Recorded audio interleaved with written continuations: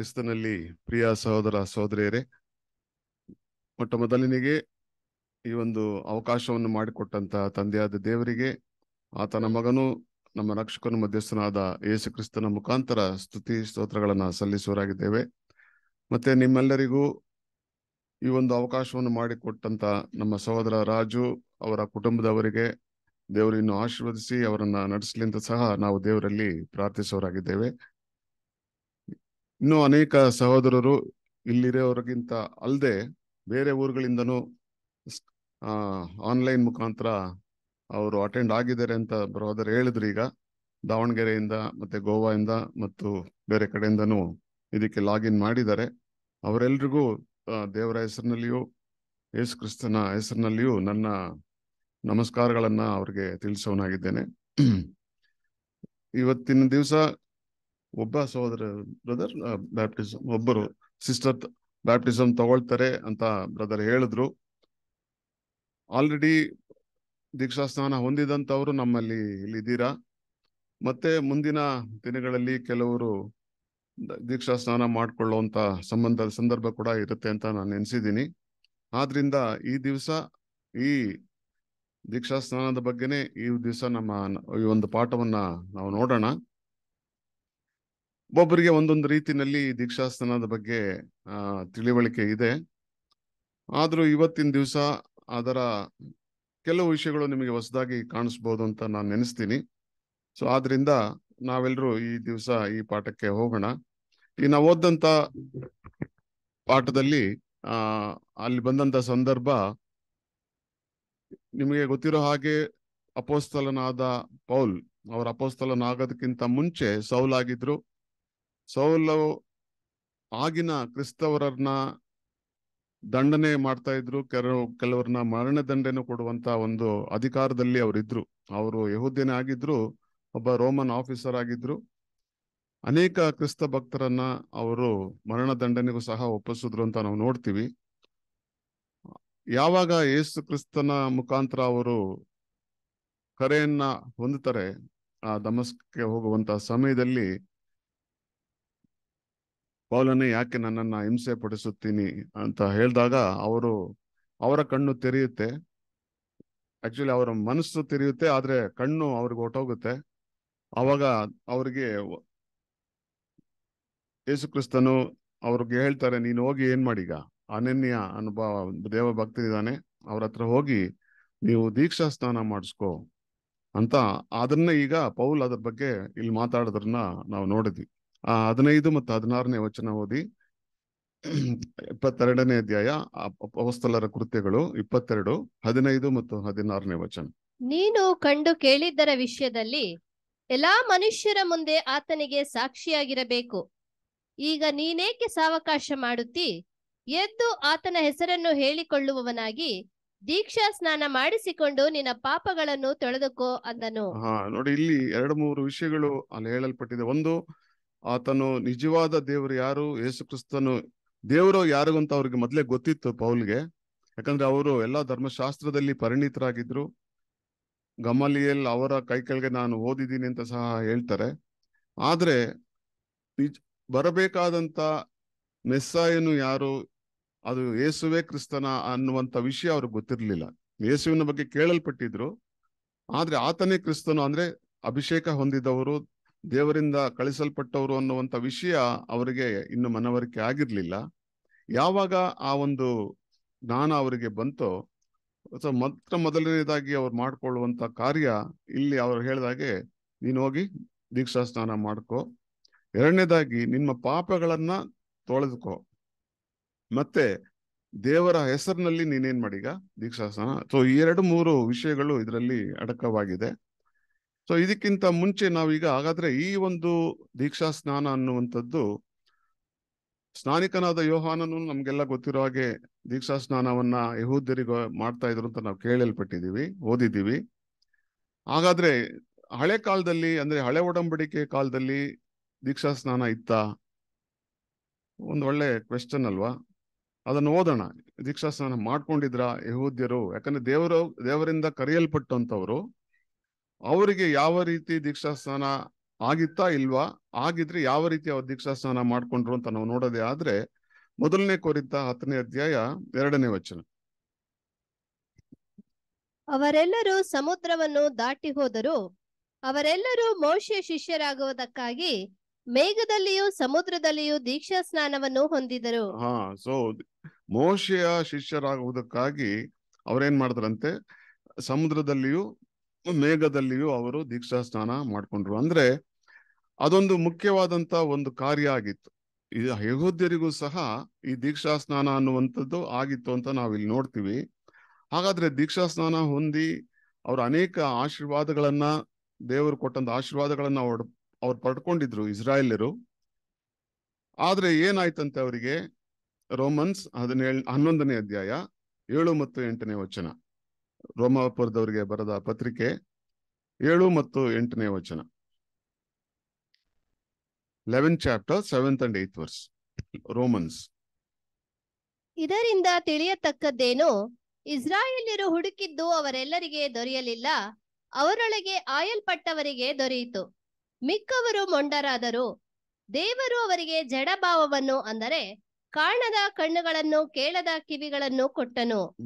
ಈ ಭಾವವು ಈ ಹೊತ್ತಿನವರೆಗೂ ಹಾಗೆಯೇ ಇದೆ ಎಂದು ಬರೆದ ಪ್ರಕಾರ ಅವರಿಗೆ ಆಯಿತು. ಏನ್ ನೋಡ್ತೀವಿ ನಾವು? ಹಳೆ ಒಡಂಬಡಿಕೆ ಚರಿತ್ರೆ ಎಲ್ಲ ನೋಡ್ಬೇಕಾದ್ರೆ ದಾವೀದ, ಸೊಲೊಮೋನ್ ನಂತರ ಬಂದಂತ ಅನೇಕ ರಾಜರು, ಅವರ ಕೈ ಕೆಳಗಡೆ ಇದ್ದಂತ ಇಸ್ರಾಯೇಲ್ಯರು ದೇವರನ್ನ ಬಿಟ್ಬಿಟ್ರು. ರಾಜರು ಸಹ ಬಿಟ್ರು. ಅಂದ್ರೆ ಯಹೂದ್ಯರ ಅವರ ಕೊಟ್ಟಂತ ರಾಜರು, ಅವರ ಪ್ರಜೆಗಳಾದಂತ ಇಸ್ರಾಯೇಲ್ಯರು ಸಹ ದೇವರನ್ನ ಮರೆತರು. ದೇವರು ಕಳಿಸಿದಂತ ಪ್ರವಾದಿಗಳನ್ನ ಹಿಂಸೆ ಮಾಡಿದ್ರು. ಮತ್ತೆ ಅವರಿಗೆ ಅನೇಕ ಆಶೀರ್ವಾದಗಳನ್ನ ಅವರು ಕಳ್ಕೊಂಡ್ರು ಅಂತ ನಾವು ನೋಡ್ತೀವಿ. ಹಾಗಾದ್ರೆ ಈ ಒಂದು ಯೇಸು ಸ್ವಾಮಿ ಬರುವಂತ ಸಮಯದಲ್ಲಿ ಅವ್ರು ಆಲ್ರೆಡಿ ಯಾರ ಕೈ ಕೆಳಗಡೆ ಇದ್ದಾರೆ? ಈಗ ರೋಮನ್ ಚಕ್ರಾಧಿಪತ್ಯದ ಕೈ ಕೆಳಗಡೆ ಇದ್ದಾರೆ. ಆಲ್ರೆಡಿ 600 years ಆಗೋಗಿದೆ. ಅಂದ್ರೆ ನೆಬೂಕದ್ನೆಚ್ಚರ್ ಬಂದು ಅವರನ್ನ ಸೆರೆ ಹೋಗಿ ಕರ್ಕೊಂಡು ಹೋದ ಕಾಲದಿಂದ, ಅಂದ್ರೆ ಕ್ರಿಸ್ತ ಪೂರ್ವ 600 ಅಪ್ರಾಕ್ಸಿಮೇಟ್ 6 ಶತಮಾನಗಳ ಮುಂಚೆಯಿಂದ ಅವಾಗ್ಲೇ ಅವರು ತಮ್ಮ ದೇಶವನ್ನ ಕಳ್ಕೊಂಡ್ಬಿಟ್ರು. ಅಂದ್ರೆ ಅವರಿಗೆ ಸ್ವಾಧೀನವಾಗಿ, ಅವ್ರಿಗೆ ಆಶೀರ್ವಾದವಾಗಿ ಕೊಟ್ಟಂತ ಹಾಲು ಜೇನು ಹರಿಯುವಂತ ದೇಶ ಇಸ್ರಾಯೇಲ್ ಬಹಳ ಸಮೃದ್ಧಿಯಾಗಿತ್ತು, ಬಹಳ ಶಕ್ತಿಶಾಲಿ ಆಗಿರುವಂತ ದೇಶ ಅವರಿಗೆ ದೇವರು ಕೊಟ್ಟಿದ್ರು. ಅದನ್ನ ಅವರು ಕಳ್ಕೊಂಡು ಆಲ್ರೆಡಿ 600 ವರ್ಷ ಆಗಿದೆ ಯೇಸು ಸ್ವಾಮಿ ಬರ್ಬೇಕಾದ್ರೆ. ಆಗ ಅವರು ಯೇಸು ಸ್ವಾಮಿ ಬರ್ತಾರೆ, ಮೆಸ್ಸಿಯನು ಬರ್ತಾರೆ, ರಕ್ಷಕನು ಬರ್ತಾನೆ ಅಂತ ಮೋಶೆ ಕಾಲದಿಂದಾನೇ ಎದುರು ನೋಡ್ತಾ ಇದ್ರು. ಆದ್ರೆ ನಿಜವಾದ ಕ್ರಿಸ್ತನು ಬಂದಾಗ ಅವರು ಹುಟ್ಟಿದಂತ ಜಾಗ, ಅವರು ಇದಂತ ತಂದೆ ತಾಯಿಗಳು, ಅವರ ಒಂದು ಪರಿಸ್ಥಿತಿನ ನೋಡಿ ಇಸ್ರಾಯೇಲ್ ಏನ್ ಮಾಡ್ಲಿಲ್ಲ, ಆತನನ್ನ ರೆಕಗ್ನೈಸ್ ಮಾಡ್ಲಿಲ್ಲ. ಅದನ್ನೇ ಆಗ ಅದಕ್ಕೋಸ್ಕರ ಅವರ ಹಾದಿಯನ್ನ ಸಿದ್ಧ ಮಾಡೋದಕ್ಕೆ ಯಾರು ಬರ್ತಾರೆ? ಈಗ ಯೋಹಾನ ಸ್ನಾನಿಕನಾದ ಯೋಹಾನ ಇನ್ನು ಯೇಸು ಕ್ರಿಸ್ತನು ಯಾರು ಅಂತ ಇನ್ನು ಪ್ರಕಟ ಆಗಿಲ್ಲ. ಅದನ್ನ ಆ ಹಾದಿಯನ್ನ ಸಿದ್ಧ ಮಾಡ್ಲಿಕ್ಕೋಸ್ಕರ ಈಗ ಯೋಹಾನ ಬರ್ತಾರೆ. ಲೂಕ 3ನೇ ಅಧ್ಯಾಯ 3ನೇ ವಚನ. ಲೂಕ 3ನೇ ಅಧ್ಯಾಯ 3ನೇ ವಚನ. Luke 3rd chapter 3rd verse. ಅವನು ಯೋರ್ದಾನ್ ಹೊಳೆಯ ಸುತ್ತಲಿರುವ ಪ್ರಾಂತದಲ್ಲೆಲ್ಲ ಸಂಚರಿಸಿ ಜನರಿಗೆ, ನೀವು ಪಾಪ ಪರಿಹಾರಕ್ಕಾಗಿ ದೇವರ ಕಡೆಗೆ ತಿರುಗಿಕೊಂಡು ದೀಕ್ಷಾ ಸ್ನಾನ ಮಾಡಿಸಿಕೊಳ್ಳಬೇಕೆಂದು ಸಾರಿ ಹೇಳುವವನಾದನು. ಸೊ ಹೀಗೆ ಅಂದ್ರೆ ಇಸ್ರಾಯೇಲ್ಯರು ದಾರಿ ತಪ್ಪಿದ್ರು. ಅವರನ್ನ ದೇವರ ಆಶೀರ್ವಾದಕ್ಕೆ ಕರ್ಕೊಂಬರೋದಕ್ಕೋಸ್ಕರ ಅವ್ರಿಗೆ ಹತ್ರ ಈ ರೀತಿ ಪ್ರಚಾರ ಮಾಡ್ಲಿಕ್ಕೆ ಅವ್ರು ಪ್ರಾರಂಭ ಮಾಡಿದ್ರು. ಆದ್ರೆ ಅವ್ರೇನ್ ಮಾಡ್ಲಿಲ್ಲಂತೆ ಇಸ್ರಾಯೇಲ್ಯರು. Romans 11th chapter 11th and 12th verse. Romans 11ನೇ ಅಧ್ಯಾಯ 11 ಮತ್ತು 12ನೇ ವಚನ. ಹಾಗಾದರೆ ಅವರು ಬಿದ್ದೇ ಹೋಗುವಂತೆ ಎಡವಿದರೇನು ಎಂದು ಕೇಳುತ್ತೇನೆ. ಹಾಗೆ ಎಂದಿಗೂ ಹೇಳಬಾರದು. ಅವರು ಬಿದ್ದು ಹೋದದ್ದರಿಂದ ಕ್ರಿಸ್ತನಿಂದ ಉಂಟಾಗುವ ರಕ್ಷಣೆಯು ಅನ್ಯ ಜನರಿಗೆ ಉಂಟಾಯಿತು. ಇದರಿಂದ ದೇವರು ಅವರಲ್ಲಿ ಕುರುಡು ಹುಟ್ಟಿಸುತ್ತಾನೆ. ಅವರು ಬಿದ್ದು ಹೋದದ್ದು ಸರ್ವಲೋಕದ ಭಾಗ್ಯಕ್ಕೂ, ಅವರು ಸೋತು ಹೋದದ್ದು ಅನ್ಯ ಜನಗಳ ಭಾಗ್ಯಕ್ಕೂ ಮಾರ್ಗವಾಗಿರಲಾಗಿ, ಅವರು ಪೂರ್ಣ ಪುನಃಸ್ಥಾಪನೆಯು ಎಷ್ಟೋ ಹೆಚ್ಚಾಗಿ ಭಾಗ್ಯಕ್ಕೆ ಕಾರಣವಾಗುವುದು. ಸೊ ಈಗ ಇಸ್ರಾಯೇಲರಿಗೆ ಕೊಟ್ಟಂತ ಆಶೀರ್ವಾದ ಅವ್ರು ಕಳ್ಕೊಂಡ್ರು. ಈಗ ಅವರು ಕಳ್ಕೊಂಡಿದ್ರಿಂದ ಆ ಆಶೀರ್ವಾದ ಯಾರಿಗೆ ಬಂತು? ಈಗ ಅನ್ಯ ಜನರಿಗೆ ಆ ಒಂದು ಕರೆಯುವಿಕೆ, ಆ ಒಂದು ಆಶೀರ್ವಾದ ಬಂತು ಅಂತ ಇಲ್ಲಿ ಹೇಳ್ತಾ ಇದ್ದಾರೆ. ಹಾಗಾದ್ರೆ ಆ ಆಶೀರ್ವಾದ ಅನ್ಯರಿಗೆ ಕೊಡಲ್ಪಡ್ತು, ಆದ್ರೆ ಆಲ್ರೆಡಿ ಪಡ್ಕೊಂಡ್ಬಿಟ್ರ ಅನ್ಯರು? ಅವ್ರಿಗೆ ಕರೆ ಬಂತಷ್ಟೇ. ಅವರಿಗೆ ಅಲ್ಲಿವರೆಗೆ ಯಹೂದ್ಯರಿಗೆ ಮಾತ್ರ ಇದ್ದಂತ ಒಂದು ಆಪರ್ಚುನಿಟಿ, ಒಂದು ಅವಕಾಶ ಅನ್ಯ ಜನರಿಗೂ ಸಹ ಬಂತು. ಇನ್ಫ್ಯಾಕ್ಟ್ ಅದನ್ನೇ ಯಹೂದ್ಯರು ಅಕ್ಸೆಪ್ಟ್ ಮಾಡ್ಕೊಳ್ಳಿಲ್ಲ. ಅಪೊಸ್ತಲರ ಕಾಲದಲ್ಲಿ ಬಹಳ ಅದಕ್ಕೆ ವಿರೋಧವಾಗೇ ಇದ್ರು. ಹೇಗೆ ಅನ್ಯ ಜನರು ಮೋಶೆ, ಅಬ್ರಹಾಂ, ಈಸಾಕ್, ಯಾಕೋಬರಿಗೆ ಕೊಟ್ಟಂತ ಆಶೀರ್ವಾದ ಅನ್ಯ ಜನರಿಗೆ ಯಾವ ರೀತಿ ಬರುತ್ತೆ ಅನ್ನುವಂತ ಒಂದು ವಿಷಯ ಅವರು ಹೇಳಿದ್ರು ಸಹ ಅವರು ಅದನ್ನ ಅಕ್ಸೆಪ್ಟ್ ಮಾಡ್ಕೊಳ್ಳುವಂತ ಪರಿಸ್ಥಿತಿಯಲ್ಲಿ ಇರ್ಲಿಲ್ಲ. ಅದೇ ಅಪೊಸ್ತಲರು ಮಾಡಿದಂತ ಮೊದಲನೇ ಸುವಾರ್ಥ ಕಾರ್ಯದಲ್ಲಿ ಮೊದಲನೇ ಒಂದು ಮುಖ್ಯವಾದಂತ ವಿಷಯ ಅದೇನೆ. ನಿಮಗೆ ಕೊಟ್ಟಿರುವಂತ ಆಶೀರ್ವಾದ ಈಗ ಅನ್ಯ ಜನರಿಗೂ ಅದು ಕೊಡಲ್ಪಟ್ಟಿದೆ. ಅವಕಾಶ ಅಂದ್ರೆ ಆಲ್ರೆಡಿ ಆಶೀರ್ವಾದ ಕೊಟ್ಟಿಲ್ಲ, ಆಶೀರ್ವಾದ ಪಡ್ಕೊಳ್ಳುವಂತ ಒಂದು ಸಂದರ್ಭ, ಒಂದು ಅವಕಾಶ ನಿಮಗೆ ಕೊಡಲ್ಪಟ್ಟಿದೆ ಅಂತ ಅವರಿಗೆ ಹೇಳಿದ್ರು. ಹಾಗಾದ್ರೆ ಈ ಅವಕಾಶ ಅನ್ಯ ಜನರಿಗೆ ಕೊಟ್ಟಾಗ ಅನ್ಯ ಜನರು ಯಾವ ಪರಿಸ್ಥಿತಿಲಿದ್ದಾರೆ? ಈಗ ಇಸ್ರಾಯೇಲರು ಆಶೀರ್ವಾದ ಕೊಟ್ರು, ಪಾಪ ಮಾಡಿದ್ರು, ಆಶೀರ್ವಾದ ಕಳ್ಕೊಂಡ್ಬಿಟ್ರು. ಅನ್ಯ ಜನರು ಯಾವ ಪರಿಸ್ಥಿತಿಲಿ ಇದ್ದಾರೆ ಅಂದಾಗ ಅದನ್ನೇ ಪೌಲ್ ಬರೀತಾರೆ. Romans 5th chapter 12th verse. ರೋಮ 5ನೇ ಅಧ್ಯಾಯ 12ನೇ ವಚನ.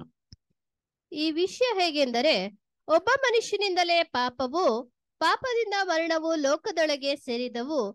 ಎಲ್ಲರೂ ಪಾಪ ಮಾಡಿದ್ದರಿಂದ ಮರಣವು ಹೀಗೆ ಎಲ್ಲರಲ್ಲಿಯೂ ವ್ಯಾಪಿಸಿತು. ನೋಡಿ, ನಾವು ಯಾರ್ದು ವಚನಗಳನ್ನ ಓದ್ತಾ ಇದೀವಿ ಅನ್ಬೇಕಾದ್ರೆ,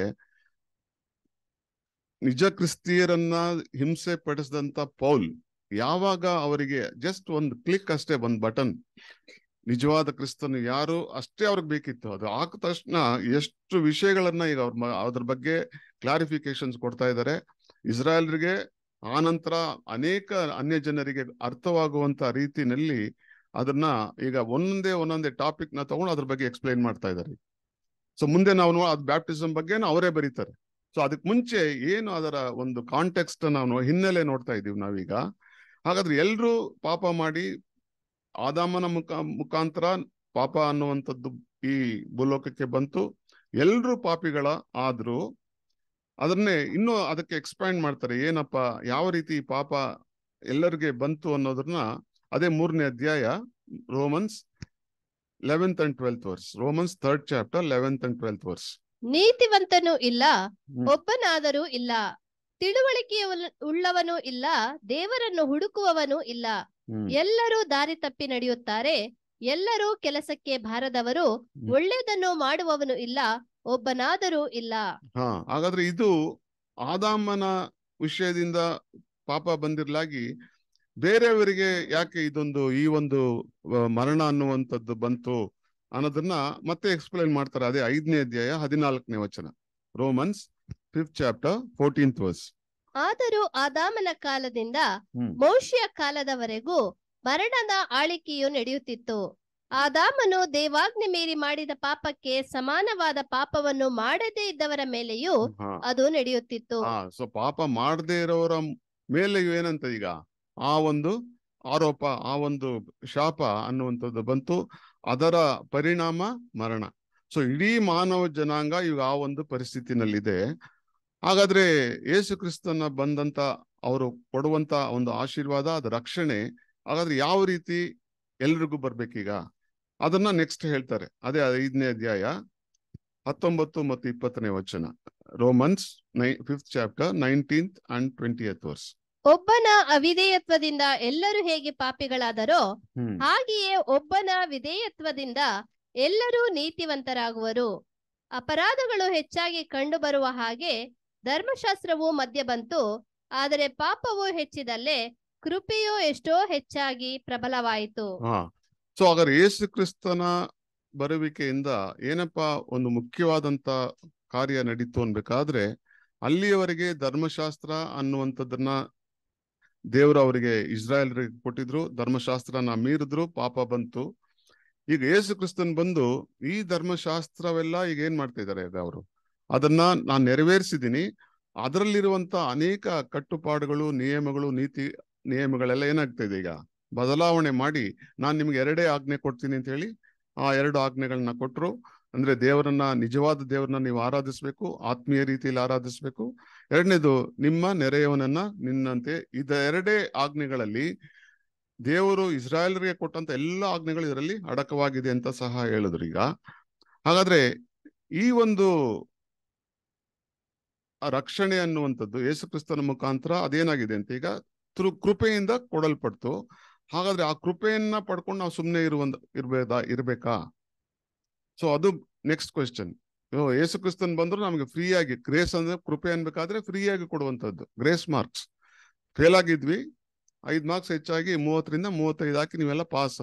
ಹಾಗಾದ್ರೆ ಅದಕ್ಕೋಸ್ಕರ ನಾವು ಫೇಲ್ ಆಗ್ಬೇಕಾ, ಪಾಪ ಮಾಡ್ಬೇಕಾ ಅಂದಾಗ ಅದಕ್ಕೆ ನೆಕ್ಸ್ಟ್ ಹೇಳ್ತಾರೆ ರೋಮನ್ಸ್ 6ನೇ ಅಧ್ಯಾಯ 1 ಮತ್ತು 2ನೇ 1 ಮತ್ತು 1ನೇ ವಚನ ಮೊದಲಾಗಿ.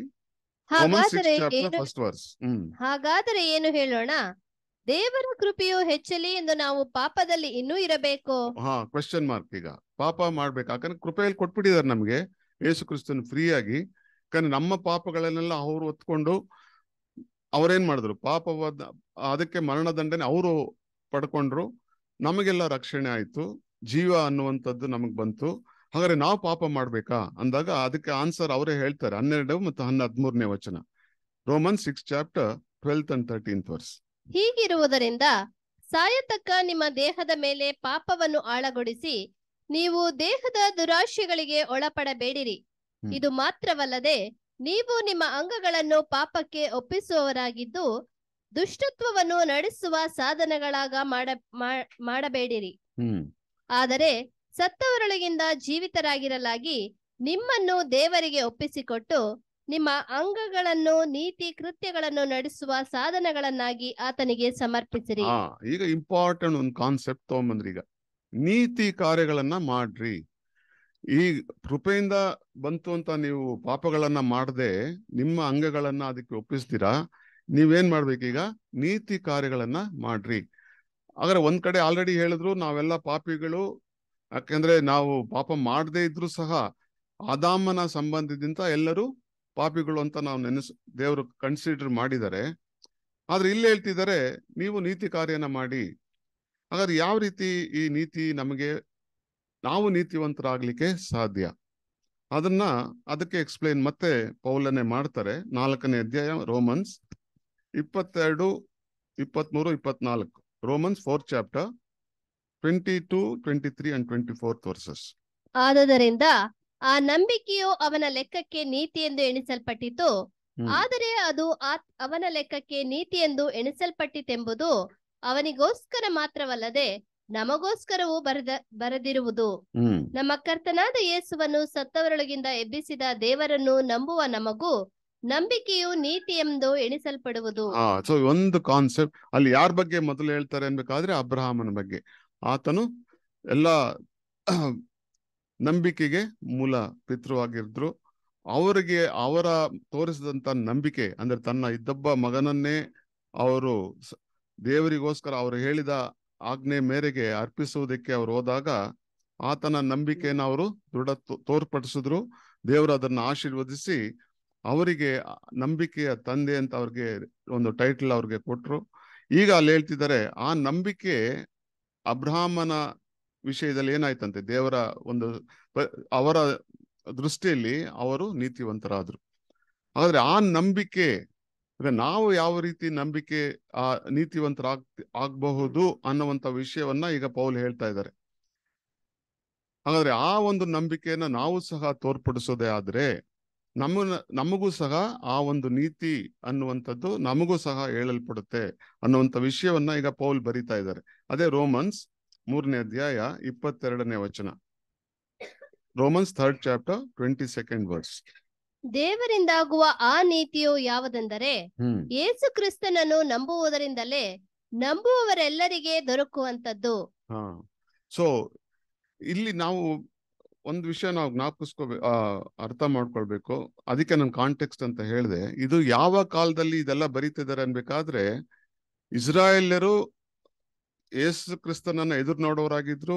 ಮೆಸ್ಸಿಯನ್ ಬಂದು ಅವರಿಗೆ ರಾಜ್ಯವನ್ನ ಕೊಟ್ಟು ರೋಮನ್ಸ್ ಇಂದ ಅವ್ರನ್ನ ತೆಗೆದು ಅವ್ರಿಗೆ ಇಲ್ಲೇ ಭೂಲೋಕದಲ್ಲೇ ಒಂದು ರಾಜ್ಯ ಕೊಡ್ತಾರೆ ಅಂತ ಅವ್ರು ತಿಳ್ಕೊಂಡಿದ್ರು. ಈಗ ಅದೆಲ್ಲ ಅವರಲ್ಲಿ ಇದ್ದಂತ ಎಲ್ಲಾ ವಿಷಯಗಳನ್ನ ಏನ್ ಮಾಡ್ಬೇಕೀಗ ಅದನ್ನ ತೆಗಿಬೇಕು. ಮತ್ತೆ ಅವರಿಗೆ ನಿಜವಾದ ಸತ್ಯವನ್ನ ಅವರಿಗೆ ಅರ್ಥ ಆಗುವಂತ ರೀತಿಲಿ ಹೇಳ್ಬೇಕು. ಅದನ್ನೇ ಈಗ ಪೌಲ್ ಒಂದೊಂದು ಸ್ಟೆಪ್ ಬೈ ಸ್ಟೆಪ್ ಹೇಳ್ಕೊಂಡ್ ಬರ್ತಾ ಇದ್ದಾರೆ. ಈಗ ಯಾವ ರೀತಿ ನೀವು ಧರ್ಮಶಾಸ್ತ್ರವನ್ನ ಪಾಲನೆ ಮಾಡೋದಕ್ಕೆ ನಿಮ್ ಕೈಲಿ ಆಗಲ್ಲ, ಯಾಕಂದ್ರೆ ಅಷ್ಟು ಕಠಿಣವಾಗಿದೆ.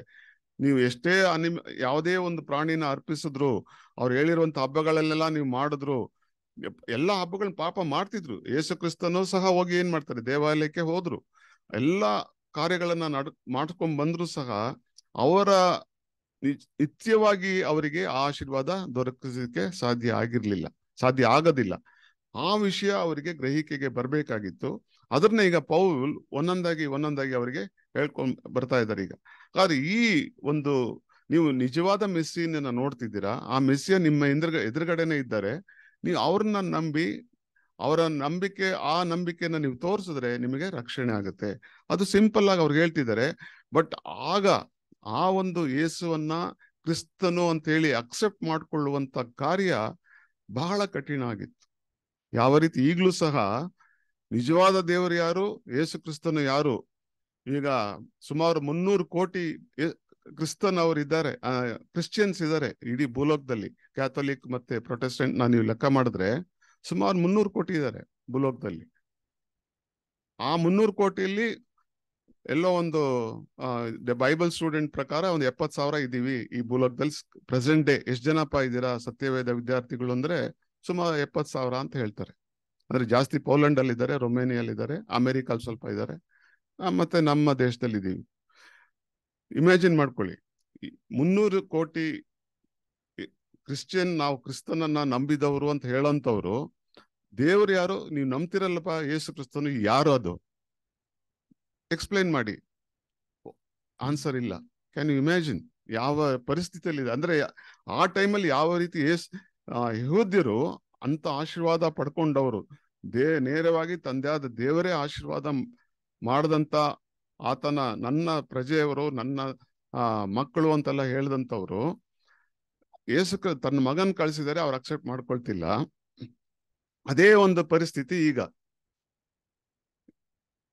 ಅಂದ್ರೆ ಆ ಒಂದು ಪರಿಸ್ಥಿತಿಯಲ್ಲಿ ನಾವಿದ್ದೀವಿ ಈಗ. ಹಾಗಾದ್ರೆ ನಾವು ಯಾವ ರೀತಿ ನಮ್ಮ ಒಂದು ದೇವರು ಕೊಟ್ಟಿರುವಂತ ಆಶೀರ್ವಾದವಾಗಿ ಕೊಟ್ಟಿರುವಂತ ಆ ನಂಬಿಕೆ, ಆ ಸತ್ಯವನ್ನ ನಾವು ಅರಿತವರಾಗಿ ನಂಬಿಕೆ ಇಟ್ಟು ಅದರ ಮುಖಾಂತರ ನೀತಿವಂತರು ಅಂತ ಎಣಿಸಲ್ಪಡ್ತೀವಿ. ನೀತಿವಂತರಾಗೋದಿಲ್ಲ, ಅದು ಒಂದು ಕಾಲದಲ್ಲಿ ಆಗುವಂತ ಒಂದು ಕಾರ್ಯ. ಈಗ ಆ ಒಂದು ಮಾರ್ಗದಲ್ಲಿ ನಾವು ಈಗ ಹೋಗ್ತಾ ಇದ್ದೀವಿ. ಈಗ ಹೊಸದಾಗಿ ಬಂದಂತವ್ರು ಇವತ್ತಿನ ದಿವಸ ದೀಕ್ಷಾ ಸ್ನಾನ ಮಾಡ್ಕೊಳ್ಳುವಂತ ಸಿಸ್ಟರು, ಮುಂದೆ ಮಾಡ್ಕೊಳ್ಳುವಂತ ಸಹೋದರ ಸಹೋದರಿಯರು, ಅವರಿಗೆ ಈ ಒಂದು ಕೆಲವು ವಿಷಯಗಳು ಅವರ ಮನಸ್ಸಲ್ಲಿ ಬರಬೇಕು. ಅದನ್ನೇ ಇವತ್ತಿನ ದಿವಸ ಪಾಠದಲ್ಲಿ ನಾವು ನೋಡ್ತಾ ಇದ್ದೀವಿ.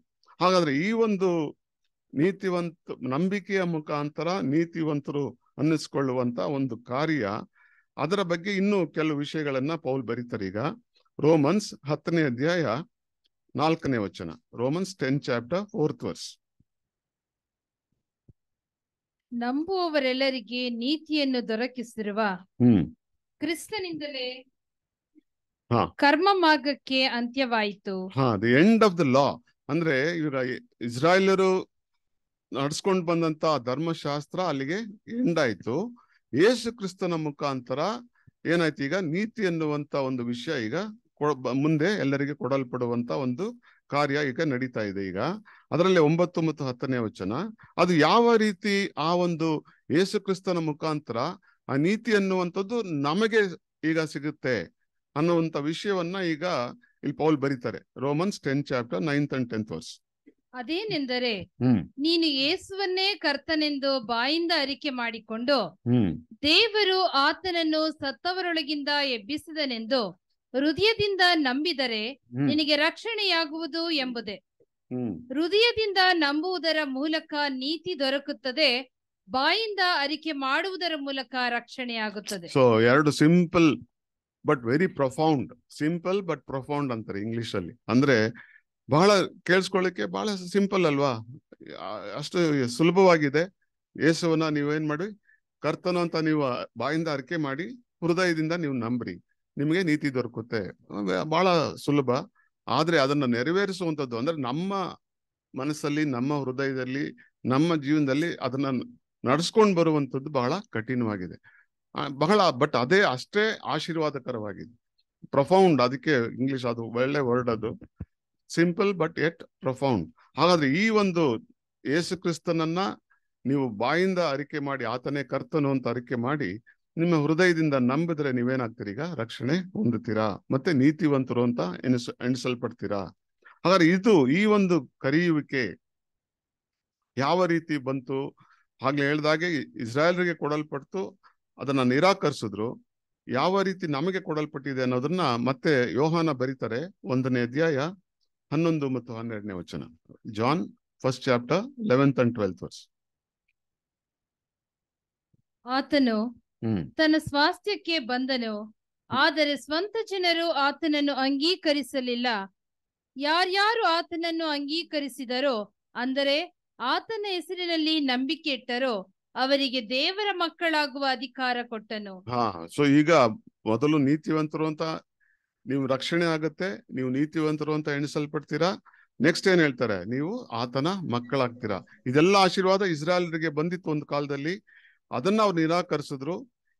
ಯಾಕಂದ್ರೆ ಯೇಸು ಸ್ವಾಮಿ ಬರುವಂತ ಸಮಯದಲ್ಲಿ ಅವ್ರು ಇದನ್ನೆಲ್ಲ ಅಕ್ಸೆಪ್ಟ್ ಮಾಡ್ಕೊಂಡಿದ್ರೆ ಎಲ್ರಿಗೂ ಆಶೀರ್ವಾದ ಬರ್ತಾ ಇತ್ತು. ಕೆಲವರು ಅಕ್ಸೆಪ್ಟ್ ಮಾಡ್ಕೊಂಡ್ರು, ಬಟ್ ಮೆಜಾರಿಟಿ ಅಕ್ಸೆಪ್ಟ್ ಮಾಡ್ಕೊಳ್ಳಿಲ್ಲ. ಎಲ್ಲ ಅಪೊಸ್ತಲರು ಯಹೂದ್ಯರೇ, ಆನಂತರ ಅನೇಕ ದೇವರ ಮಕ್ಕಳೆಲ್ಲ ಯಹೂದ್ಯರೇ. ಆದ್ರೆ ಆ ಯಹೂದ್ಯರ ಅವರ ಒಂದು ಧರ್ಮಶಾಸ್ತ್ರದ ಅನ್ನ ಬಿಟ್ಟು ಯೇಸು ಕ್ರಿಸ್ತನ ಹೇಳುವಂತ ವಾಕ್ಯಗಳನ್ನ, ಸುವಾರ್ತೆಯನ್ನು ಅವರು ನಂಬುವರಾದ್ರು. ಈಗ ಆ ಒಂದು ಕರೆಯುವಿಕೆ ಈಗ ಯಾರಿಗೆ ಕೊಡಲ್ಪಟ್ಟಿದೆ, ಅದರಿಂದ ನಮಗೆ ಏನು ಆಶೀರ್ವಾದ, ಯಾವ ರೀತಿ ಬರುತ್ತೆ ಅನ್ನೋದನ್ನ 4 ಸ್ಟೆಪ್ ಅಲ್ಲಿ ಹೇಳ್ತಾರೆ. ರೋಮನ್ಸ್ 8ನೇ ಅಧ್ಯಾಯ 30ನೇ ವಚನ. Romans 8th chapter 30th verse.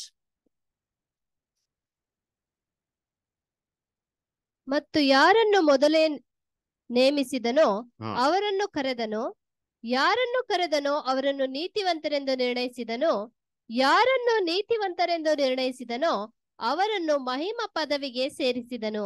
So ಈಗ ಮೊದಲೇ ಆರಿಸ್ಕೊಂಡ್ ಬಿಟ್ಟಿದ್ದಾರೆ ನಮ್ಮನ್ನೆಲ್ಲ. ಈಗ ದೇವರು ನಾವು ಹುಟ್ಟೋದಕ್ಕಿಂತ ಮುಂಚೆನೆ ಆರಿಸ್ಕೊಂಡ್ ಬಿಟ್ಟಿದ್ದಾರೆ.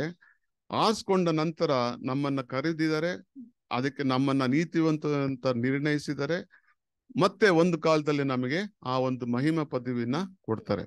ಸೊ ಇದು ಒಂದು ಸ್ಟೆಪ್ ಅವರು ಹೇಳಿದ್ರು.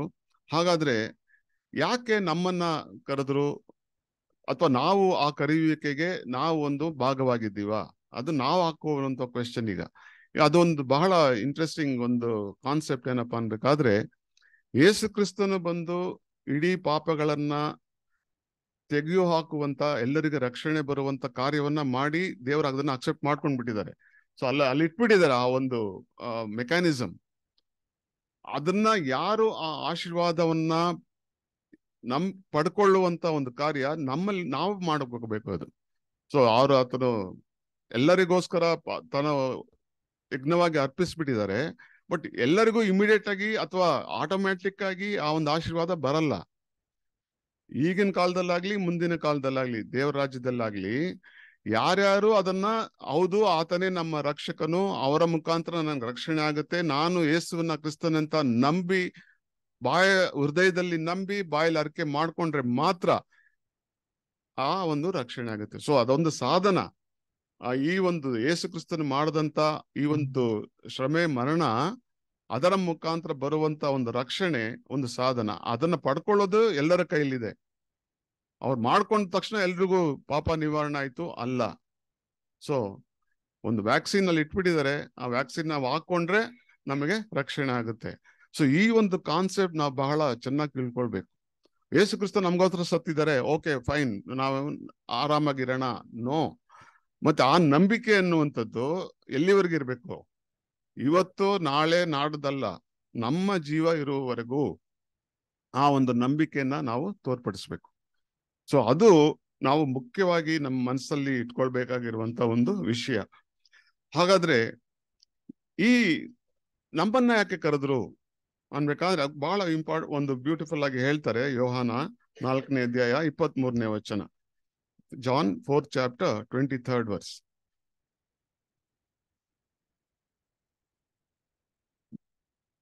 ಅದಿರಲಿ, ಹ್ಮ್ ಸತ್ಯಭಾವದಿಂದ ದೇವಾರಾಧನೆ ಮಾಡುವವರು ಆತ್ಮೀಯ ರೀತಿಯಲ್ಲಿ ಸತ್ಯಕ್ಕೆ ತಕ್ಕ ಹಾಗೆ ತಂದೆಯನ್ನು ಆರಾಧಿಸುವ ಕಾಲ ಬರುತ್ತದೆ, ಅದು ಈಗಲೇ ಬಂದಿದೆ.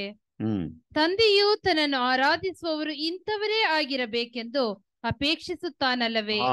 ಸೊ ದೇವ್ರು ಯಾರನ್ನೋ ಕರೆದ್ರು ಮೊದಲು, ಈಗ್ಲೂ ಕರೆದಿದ್ದಾರೆ. ಆದ್ರೆ ಎಂಥವ್ರು ಆತನನ್ನ ಆರಾಧಿಸ್ಬೇಕು ಅನ್ನುವಂತ ವಿಷಯ ಅವ್ರ ಒಂದು ಅಪೇಕ್ಷೆ ಇದೆ, ಒಂದು ಎಕ್ಸ್ಪೆಕ್ಟೇಷನ್ ಇದೆ. ಇಂಥವರೇ ನನ್ನನ್ನ ಆರಾಧಿಸ್ಬೇಕು, ಯಾಕಂದ್ರೆ ಅವರು ನನ್ನನ್ನ ಹೃದಯಪೂರ್ವಕವಾಗಿ ಅವ್ರೇನ್ ಮಾಡ್ತಾರಂತೆ, ನಿಜವಾದ ಟ್ರೂ ವರ್ಷಿಪರ್ಸ್, ನಿಜವಾದ ಸತ್ಯವಾದಂತ ಒಂದು ಆರಾಧನೆ ಮಾಡುವಂತವರಾಗಿದ್ದಾರೆ, ಅಂತವರೇ ಬೇಕು ಅಂತ ದೇವರು ಅಪೇಕ್ಷಿಸಿದ್ದಾರಂತೆ. ಸೊ ಹಾಗಾದ್ರೆ ನಾವೊಂದು ಆ ಒಂದು ಎಕ್ಸ್ಪೆಕ್ಟೇಷನ್ ನಾವು ಮೀಟ್ ಮಾಡ್ತಾ ಇದೀವ, ಅದಕ್ಕೆ ನಾವು ಬದ್ಧರಾಗಿದ್ದೀವ? ಅದು ನಾವು ಹಾಕೊಳ್ಬೇಕಾಗಿರುವಂತ ಕ್ವೆಶ್ಚನ್. ಹಾಗಾದ್ರೆ ಈ ಒಂದು ಕರೆಯುವಿಕೆ ಅಂದ್ರೆ ಈ ಒಂದು ಹೈ ಕಾಲಿಂಗ್ ಅಂತ ನಾವೇನ್ ಹೇಳ್ತೀವಿ, ನಾವು ಹೊಸಬರಾಗಿ ನಡ್ಕೊಳ್ಳುವಂಥದ್ದು ಮತ್ತು ಈ ಒಂದು ಮೇಲಾದ ಆಶೀರ್ವಾದಗಳನ್ನ ಪಡ್ಕೊಳ್ಳೋಕೆ ಕರೆಯಲ್ಪಟ್ಟವರಾದಂತ ನಾವು ಯಾವ ರೀತಿ ಅದನ್ನ ನಾವು ಪಡ್ಕೊಳ್ಳೋದಿಕ್ಕೆ ಸಾಧ್ಯ? ಈ ಒಂದು ಕರೆಯುವಿಕೆ, ಆನಂತರ ಅದರಿಂದ ಬರುವಂತ ಆಶೀರ್ವಾದಗಳು. 2 ಕೊರಿಂಥ 6ನೇ ಅಧ್ಯಾಯ 2ನೇ ವಚನ. 2 Corinthians 6th chapter 2nd verse. ಪ್ರಸನ್ನತೆಯ ಕಾಲದಲ್ಲಿ ನಿನ್ನ ಮನವಿಯನ್ನು ಕೇಳಿದೆನು, ರಕ್ಷಣೆಯ ದಿನದಲ್ಲಿ ನಿನಗೆ ಸಹಾಯ ಮಾಡಿದೆನು ಎಂದು ದೇವರು ಹೇಳುತ್ತಾನಲ್ಲ. ಈಗಲೇ ಆ ಸುಪ್ರಸನ್ನತೆಯ ಕಾಲ, ಇದೇ ಆ ರಕ್ಷಣೆಯ ದಿನ. ಇದೆ ಅಂದ್ರೆ ನಮ್ಮ ಜೀವಿತದಲ್ಲಿ ಇದೇ ಈ ದಿವಸನೇ ಆ ಒಂದು ಆಶೀರ್ವಾದದ ಕಾಲ ಅಂತ ನಾವು ನೆನೆಸ್ಕೊಳ್ಬೇಕು. ಯಾಕಂದ್ರೆ ದೇವ್ರು ನಮ್ಮನ್ನ ಕರೆದಿದ್ದಾರೆ. So this is the time that we need to accept it. ಅದಕ್ಕೆ ಆ ಒಂದು ಕರೆಯುವಿಕೆಯನ್ನ ನೀವು ಕೇಳುವಂತವರಾಗಿರ್ರಿ. ಇಬ್ರಿಯ 3ನೇ ಅಧ್ಯಾಯ 15ನೇ ವಚನ. Hebrews 3rd chapter 15th verse. ನೀವು ಈ ಹೊತ್ತು ದೇವರ ಶಬ್ದಕ್ಕೆ ಕಿವಿಗೊಟ್ಟರೆ, ನಿಮ್ಮ ಹಿರಿಯರು ದೇವರ ಕೋಪವನ್ನೆಬ್ಬಿಸಿದ ಸ್ಥಳದಲ್ಲಿ ಮಾಡಿದಂತೆ ನಿಮ್ಮ ಹೃದಯಗಳನ್ನು ಕಠಿಣ ಮಾಡಿಕೊಳ್ಳಬೇಡಿರಿ ಎಂಬುದರಲ್ಲಿ ಕೇಳಿ, ಕೋಪವನ್ನೆಬ್ಬಿಸಿದವರು ಯಾರು? ಹೀಗೆ ಯಾರು ಹೇಗಾದ್ರೆ ಈ ಒಂದು ಕರೆಯುವಿಕೆಯನ್ನ ಕೇಳೋರಾಗಿದ್ದಾರೆ ಅನ್ಬೇಕಾದ್ರೆ, ಹಾಗಾದ್ರೆ ನಾವು ಆ ಕರೆಯುವಿಕೆಗೆ ಹೋಗ್ಬಿಟ್ಟಿದೀವ. ಹಾಗಾದ್ರೆ ನಮ್ಮಲ್ಲಿ ಏನಿರ್ಬೇಕು? ಆ ಒಂದು ಕರೆಯುವಿಕೆ ಬಂದಾಗ, ಆ ಒಂದು ಕಾಲ್ ಬಂದಾಗ ನಾವು ಯಾವ ರೀತಿ ಇರ್ಬೇಕು ಅನ್ಬೇಕಾದ್ರೆ, ಮೊದಲು ನೀವು ಕಿವಿಯುಳ್ಳವನು ಕೇಳಲಿ. ಯಾಕಂದ್ರೆ ಅದನ್ನ ಕೇಳೋದು ಬಹಳ ಕಷ್ಟ. ಮಕ್ಕಳೇ ಈಗ ತಂದೆ ತಾಯಿ ಹೇಳೋ ಮಾತು ಕೇಳಲ್ಲ, ಸ್ಕೂಲಲ್ಲಿ ಟೀಚರ್ಸ್ ಹೇಳೋದನ್ನ ಕೇಳಲ್ಲ, ದೊಡ್ಡವ್ರು ಹೇಳೋ ಮಾತುಗಳನ್ನ ಮೊದಲೇ ಕೇಳಲ್ಲ. ಯಾರನ್ನ ಕೇಳ್ತಾರೆ ಅಂದ್ರೆ ವಾಟ್ಸಪ್, ಇನ್ಸ್ಟಾಗ್ರಾಮು, ಫೇಸ್ಬುಕ್ ಅವ್ರ ನಿಜ ಸತ್ಯ. ಅದ್ ಬೇರೆ ಇನ್ ಯಾರು ಹೇಳಿದ್ರು ಅದನ್ನ ನಂಬಕ್ ಸಾಧ್ಯ ಇಲ್ಲ, ನಂಬಲ್ಲ. ಆ ಒಂದು ಪರಿಸ್ಥಿತಿ ನಾವು ಬಂದ್ಬಿಟ್ಟಿದೀವಿ ಈಗ. ಅದಕ್ಕೆ ಇನ್ನೂ ಅದಕ್ಕಿಂತ ಕಠಿಣ ಟೈಮ್ ಬರ್ತಾ ಇದೆ. ಆರ್ಟಿಫಿಷಿಯಲ್ ಇಂಟೆಲಿಜೆನ್ಸ್, ಚಾಟ್ ಬಿಟಿ ಅಂತೆಲ್ಲ ಬಂದು ನಿಜ ಏನು ಸತ್ಯ ಏನು ಅಂತ ಅವ್ರಿಗೆ ಗೊತ್ತಿರಲ್ಲ. ನೆಕ್ಸ್ಟ್ ಅದನ್ನ ಯಾರು ಹೇಳ್ತಿದ್ದಾರೆ ಅವ್ರಿಗೆ ನಾನು ನಿಜ ಹೇಳ್ತಾ ಇದ್ದೀನಿ, ಸತ್ಯ ಹೇಳ್ತಾ ಇದ್ದೀನಿ ಅಂತ ಅವ್ರಿಗೆ ಗೊತ್ತಾಗದೇ ಇರುವಂತ ಒಂದು ಕಾಲ ಬಂದ್ಬಿಟ್ಟಿದೆ ಆಲ್ರೆಡಿ. ಹಾಗಾದ್ರೆ ಆ ಒಂದು ಕರೆಯುವಿಕೆಗೆ ಕೇಳುವಂತ ಕಿವಿ ನಾವು ಇಟ್ಕೊಂಡಿದೀವ? ನಮಗೆ ಎರಡನೇದಾಗಿ ಬೇಕಾಗಿರುವಂತದ್ದು ನಮ್ಮ ಮನಸ್ಸು, ನಮ್ಮ ಹೃದಯ ತಗ್ಗಿದ, ಅದಕ್ಕೆ ಕೇಳುವಂತ ಒಂದು ತಗ್ಗಿದ ಸ್ವಭಾವ. ಲಿಸನಿಂಗ್ ಸ್ಕಿಲ್ ಅಂತಾರೆ ಕಾರ್ಪೊರೇಟ್ ಇದರಲ್ಲಿ. ಆದ್ರೆ ನಮಗೆ ಬೇಕಾಗಿರುವಂತದ್ದು ತಗ್ಗಿದ ಸ್ವಭಾವ. ನಾವು ಅವ್ನ ಮಾತನ್ನ ಕೇಳ್ತೀವಿ ಅಂದಾಗ ಅವ್ರು ನಮಗಿಂತ ದೊಡ್ಡವರು, ಅವ್ರ ವಯಸ್ಸಲ್ಲಿ ಅಷ್ಟೇ ಅಲ್ಲ, ಎಲ್ಲಾ ವಿಷಯದಲ್ಲಿನೂ. ಬೇರೆಯವ್ರ ಮಾತು ನಾನು ಕೇಳ್ತೀನಿ ಅಂದಾಗ ನಾನ್ ತಗ್ಗಿದ್ದೀನಿ, ಅವರು ನನ್ಗಿಂತ ದೊಡ್ಡವ್ರಾಗ್ತಾರೆ. ವಯಸ್ಸಲ್ಲಿ ಅವರು ಸಣ್ಣವರೇ ಆಗಿರ್ಬೋದು, ನಾನ್ ದೊಡ್ಡವನೇ ಆಗಿರ್ಬೋದು. ಆ ಮಗು ನನ್ನ ಹತ್ರ ಹೇಳಿದಾಗ ನಾನ್ ಕೇಳಿಸ್ಕೊಳ್ಳುವಂತ ಸ್ವಭಾವ ಅಂದ್ರೆ ಹ್ಯುಮಿಲಿಟಿ, ತಗ್ಗಿದ ಸ್ವಭಾವ ನನ್ನಲ್ಲಿ ಇದೆಯಾ? ಮತ್ತೆ ಮೂರನೇದಾಗಿ, ನೀವು ನೀತಿಗೆ ತವಕ ಪಡ್ರಿ, ಮಿಕ್ಕಿದ್ದೆಲ್ಲ ದೊರೆಯುತ್ತೆ. ಬಟ್ ನಾವು ಮಾಡುವಂಥದ್ದು ಎಲ್ಲವನ್ನ ನಾವು ತವಕ ಪಡ್ತೀವಿ ನೀತಿನ ಬಿಟ್ಟು. ಅದೇ ಸ್ವಾಮಿ ಹೇಳಿದ್ರು, ನೀತಿಗೆ ತವಕ ಪಡ್ರಪ್ಪ, ನಿಮ್ಗೆಲ್ಲ ನಾನು ಕೊಡ್ತೀನಿ. ಬಟ್ ನಾವು we do the exactly opposite. ಎಲ್ಲದಕ್ಕೆ ಭೂಲೋಕದಲ್ಲಿ ಏನೇನ್ ಬೇಕು ಎಲ್ಲದನ್ನ ಪಡ್ಕೊಳ್ಳೋದಕ್ಕೆ ನಾವು ಎಕ್ಸ್ಪೆಕ್ಟ್ ಮಾಡ್ತೀವಿ, ಅದಕ್ಕೋಸ್ಕರ ಹೋರಾಡ್ತೀವಿ. ಮಾಡ್ಲೇಬೇಕು. ಯಾವುದೇ ಪ್ರಯತ್ನ ಇಲ್ಲದೆ ಏನು ಸಾಧಿಸೋದಕ್ಕೆ ಸಾಧ್ಯ ಇಲ್ಲ. ಆದ್ರೆ ಯಾವ್ದನ್ನ ಪ್ರಯಾರಿಟಿ ಕೊಡ್ತೀವಿ ಅದು ಬಹಳ ಮುಖ್ಯ. ಬಟ್ ಅದಕ್ಕಿಂತ ಒಂದು ಇಂಪಾರ್ಟೆಂಟ್ ಪಾಯಿಂಟ್ ಇಲ್ಲಿ ಹೇಳ್ತಾರೆ, ಯಾರಿಗೆ ಈ ಒಂದು ಕಾಲ್ ಬಂತು, ಅವ್ರ ಕಾಲ್ ಬಂದವರು ಯಾವ ರೀತಿ ಇರಬೇಕು ಅಂದಾಗ ಇನ್ನೊಂದು ಮುಖ್ಯವಾದಂತ ಕಾರ್ಯ ಅಥವಾ ಒಂದು ಏನಪ್ಪ ಬೇಕು ಅನ್ಬೇಕಾದ್ರೆ ರಿಪೆಂಟೆನ್ಸ್. ನಾನು ಪ್ರಾಯಶ್ಚಿತ್ತ ಪಶ್ಚಾತ್ತಾಪ, ಪ್ರಾಯಶ್ಚಿತ್ತ ಅಲ್ಲ ಪಶ್ಚಾತ್ತಾಪ. This is one of the most difficult part. ಯಾಕಂದ್ರೆ ನಾವು ಅಗೇನ್ ಇದು ಬಹಳ ಸಿಂಪಲ್, ಸುಲಭ ಅಲ್ವಾ? ನಾನು ತಪ್ಪು ಮಾಡಿದೀನಿ, ತಪ್ಪು ಮಾಡಿದೆ, ಸಾರಿ ಅಂತ ಆ ಒಂದು ವರ್ಡ್ ಇವಾಗ ನೀವು ಕೇಳಿಸ್ಕೊಳ್ಳಲ್ಲ. ಇಡೀ ನೀವು ಎಲ್ಲೇ ಹೋಗಿ ಒಂದು ಟ್ರಾಫಿಕ್ ಅಫೆನ್ಸ್ ಅವನೇ ಮಾಡಿರ್ತಾನೆ, 100% ನಮ್ಮ ಮುಂದೆ ಬಂದಿರ್ತಾನೆ, ನಮ್ಮನ್ನೇ ಬೈತಾ ಇರ್ತಾರೆ ಹೊರತು ನಾನ್ ಮಾಡಿದೆ ಅಂತ ಅವ್ನು ಒಪ್ಕೊಳ್ಳಲ್ಲ. ಖಂಡಿತ ನೀವು ಮುಖ ನೋಡ್ಕೊಂಡು ಹೋಗಯ್ಯ ಅಂತ ಬೈದ್ಬಿಟ್ಟು ಹೋಗ್ತಾನೆ. ದೊಡ್ಡವರು ಅಂತ ನೋಡೋದಿಲ್ಲ. ಒಬ್ಬ ಯಂಗ್ಸ್ಟರ್ ಬರ್ತಾನೆ, ಅಷ್ಟೊಂದು ಒಂಥರ ಆ ಬುದ್ಧಿ ಬಂದ್ಬಿಟ್ಟಿದೆ ಅವ್ರಿಗೆ. ಅದೇ ಕರೆಕ್ಟ್ ಅಂತ ಅನ್ಕೊಂಡಿದ್ದಾರೆ ಅವರು. ಅದನ್ನ ಮಾಡದೇ ಇದ್ರೆ ನಾನು ಈ ಬೆಂಗಳೂರಲ್ಲಿ ಇರಕ್ ಸಾಧ್ಯನೇ ಇಲ್ಲ, ಟ್ರಾಫಿಕ್ ಅಲ್ಲಿ ನಾನು 2 ವೀಲರ್ ಓಡ್ಸಕ್ಕೆ ಆಗಲ್ಲ ಅಂತ ಅವ್ರ ಲೆಕ್ಕ. ಸೊ ಆ ಒಂದು ಸ್ವಭಾವ ಎಲ್ಲ ವಿಷಯಗಳಲ್ಲಿ, ಬರೀ ಅದೊಂದೇ ಅಲ್ಲ, ಟ್ರಾಫಿಕ್ ಅಷ್ಟೇ ಅಲ್ಲ, ಪ್ರತಿಯೊಂದು ಕಾರ್ಯದಲ್ಲಿ, ಪ್ರತಿಯೊಂದು ನಾವು ಮಾಡುವಂತ ಆಫೀಸಲ್ಲೇ ಆಗಿರ್ಬೋದು, ಸ್ಕೂಲಲ್ಲಿ ಆಗಿರ್ಬೋದು, ಮನೆ ಪಕ್ಕದಲ್ಲಿ ಇರೋರಾಗಿರ್ಬೋದು, ಪ್ರತಿಯೊಂದ್ರಲ್ಲೂ ನಾವು ತಪ್ಪು ಮಾಡಿದಾಗ ನಾನು ತಪ್ಪು ಅಂತ ಹೇಳ್ಕೊಳ್ಳುವಂತ ಒಂದು ಭಾವನೆ ಅಥವಾ ಆ ಒಂದು ಸ್ವಭಾವ ಆಲ್ಮೋಸ್ಟ್ ನಿಲ್ಲಾಗಿದೆ ಇವಾಗ. ಆದ್ರೆ ದೇವರು ಎಲ್ಲಿ ಯಾವ್ದನ್ನ ಎಕ್ಸೆಪ್ಟ್ ಮಾಡ್ತಾ ಇದ್ದಾರೆ? ನಾನ್ ಪಾಪಿಯಾಗಿದ್ದೀನಿ, ಆ ಪಾಪವನ್ನ ಕ್ಷಮಿಸು. That is the repentance we are talking about ನಾವು. ಆ ಒಂದು ವಿಷಯವನ್ನ ನಾವು ನೋಡ್ತಾ ಇದ್ದೀವಿ ಈಗ. ಆ ಒಂದು ಪಾಪ ಕ್ಷಮಾಪಣೆಯನ್ನ ಕೇಳುವಂತ ಒಂದು ವಿಷಯ, ಅದ್ರ ಎಷ್ಟೋ ಒಂದು ಕೆಲವು ಸ್ಟೋರೀಸ್ ಎಲ್ಲ ನೋಡಿದೀನಿ. ಅದು ಒಂದೇ ಒಂದು ಕೇಳ್ತಾನೆ, ಸಾರಿ ಹೇಳಪ್ಪ ಸಾಕು ಅಂತ. ಐ ವಾಂಟ್ ಆಸ್ಕ್, ಎಲ್ಲಿವರೆಗೂ ಹೋಗುತ್ತೆ ಅನ್ಬೇಕಾದ್ರೆ ಫ್ಯಾಮಿಲೀಸ್ನೇ ಧ್ವಂಸ ಮಾಡ್ತಾರೆ. ಊರೇ ಇವ್ರು ಹೋಗಿ ಅವ್ರನ್ನ ಕೊಂದಾಕ್ತಾರೆ, ಅವ್ರು ಬಂದು ಇವ್ರನ್ನ ಕೊಲೆ ಮಾಡ್ತಾರೆ. ಜನರೇಷನ್, ಬರೀ ಒಬ್ಬ ಫ್ಯಾಮಿಲಿ ಅಲ್ಲ, 3-4 ಜನರೇಷನ್ಸ್. ಒಂದೇ ಒಂದು ಕಾರಣ, ನಾನು ಸಾರಿ ಹೇಳಲ್ಲ, ನನ್ ತಪ್ಪು ಅಂತ ನಾನು ಒಪ್ಕೊಳ್ಳಲ್ಲ. ನೀನ್ ತಪ್ಪು ಮಾಡಿದ್ಯಾ, ಅದನ್ನ ನಿರೂಪಿಸೋದು ಹೇಗೆ? ನಾನು ಕೊಲೆ ಮಾಡ್ತೀನಿ, ಅದನ್ನ ನಿರೂಪಿಸೋದಕ್ಕೆ ನಾನು ಟ್ರೈ ಮಾಡ್ತೀನಿ. ಸೊ ಈ ರೀತಿ ಇರುವಂತ ಪರಿಸ್ಥಿತಿಯಲ್ಲಿ ನಮಗ್ ಕೇಳ್ತಿದ್ದಾರೆ ದೇವರು, ನೀನು ಪಾಪಿ ಅಂತ ಫಸ್ಟ್ ಆಫ್ ಆಲ್ ನೀನು ಅರಿಕೆ ಮಾಡ್ಕೊಂಡಿದ್ಯಾ? ಆದ್ರೆ ಅದನ್ನೇ ಪೇತ್ರ ಬರೀತಾರೆ, ಮೊದಲನೇ ಪೇತ್ರ 3ನೇ ಅಧ್ಯಾಯ 21ನೇ ವಚನ. First Peter 3rd chapter 21st verse.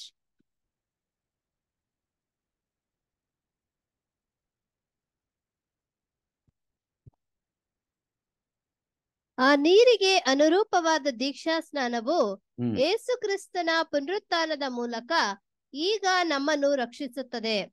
ಅದು ಮೈಕೊಳೆಯನ್ನು ಹೋಗಲಾಡಿಸುವಂತದ್ದಲ್ಲ, ಒಳ್ಳೆ ಮನಸ್ಸಾಕ್ಷಿ ಬೇಕೆಂದು ದೇವರಿಗೆ ವಿಜ್ಞಾಪಿಸಿಕೊಳ್ಳುವಂತದ್ದೇ. ಸೊ ಹಾಗಾದ್ರೆ ಈ ಒಂದು ಪಶ್ಚಾತ್ತಾಪ ಭಾವದಿಂದ ನಾವು ಈಗ ಏನ್ ಮಾಡ್ಬೇಕೀಗ? ಆ ಒಂದು ರಕ್ಷಣೆಯನ್ನ ಪಡ್ಕೊಳ್ಳೋದಿಕ್ಕೆ ನಾವು ಮುಂದೆ ಬರ್ಬೇಕೀಗ. ಸೊ ಅದಕ್ಕೆ ದೇವ್ರು ಏನ್ ಮಾಡ್ತಾರಂತೆ, ಆ ಒಂದು ಮನೋಭಾವದಲ್ಲಿ ಬಂದಾಗ ನಮ್ಮನ್ನ ಈ ಭೂಲೋಕದ ಎಲ್ಲಾ ರೀತಿಯ ಒಂದು ಕೆಟ್ಟತನದಿಂದ, ಪಾಪದಿಂದ ನಮ್ಮನ್ನ ಸೆಪರೇಟ್ ಮಾಡ್ತಾರಂತೆ. ಅದಕ್ಕೆ ಸ್ಯಾಂಕ್ಟಿಫಿಕೇಶನ್ ಅಂತ ಹೇಳ್ತಾರೆ ಇಂಗ್ಲಿಷ್ ಅಲ್ಲಿ. ಬ್ಯೂಟಿಫುಲ್ ವರ್ಡ್ ಅದು.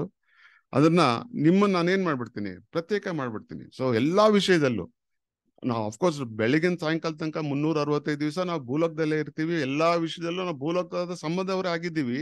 But still we are separate, we are different. ಇಸ್ರಾಯೇಲರಿಗೆ ಆ ಒಂದು ಅವಕಾಶ, ಆ ಒಂದು ಆಶೀರ್ವಾದ ಕೊಟ್ಬಿಟ್ಟಿದ್ರು. ಭೂಲೋಕದಲ್ಲೇ ಇದ್ರು.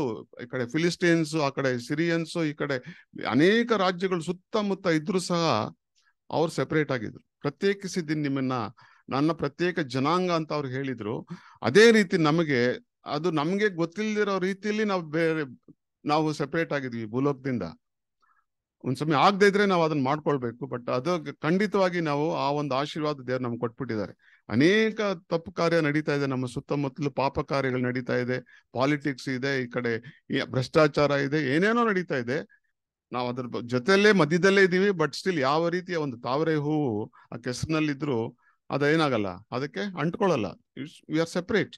ಸೊ ಆ ಒಂದು ಆಶೀರ್ವಾದ, ಅದನ್ನ ಸ್ಯಾಂಕ್ಟಿಫಿಕೇಶನ್ ಅಂತ ಹೇಳ್ತಾರೆ. ಹಾಗಾದ್ರೆ ಈ ಒಂದು ಕಾರ್ಯವನ್ನ ದೇವರು ನಮಗೆ ಮಾಡಿದ್ದಾರೆ. ಹಾಗಾದ್ರೆ ನಾವು ಈಗ ನಮ್ಮನ್ನ ಪ್ರತ್ಯೇಕಿಸಿದ್ದಾಗ ನಾವು ಯಾವ ರೀತಿ ನಮ್ಮ ಜೀವನವನ್ನ ನಡೆಸ್ಕೊಳ್ಬೇಕು ಅಂತ ಒಂದು ವಿಷಯಗಳನ್ನ ಈಗ ಪೌಲ ಮತ್ತೆ ಬರೀತಾರೆ. Romans 6th chapter, 3rd and 4th verse.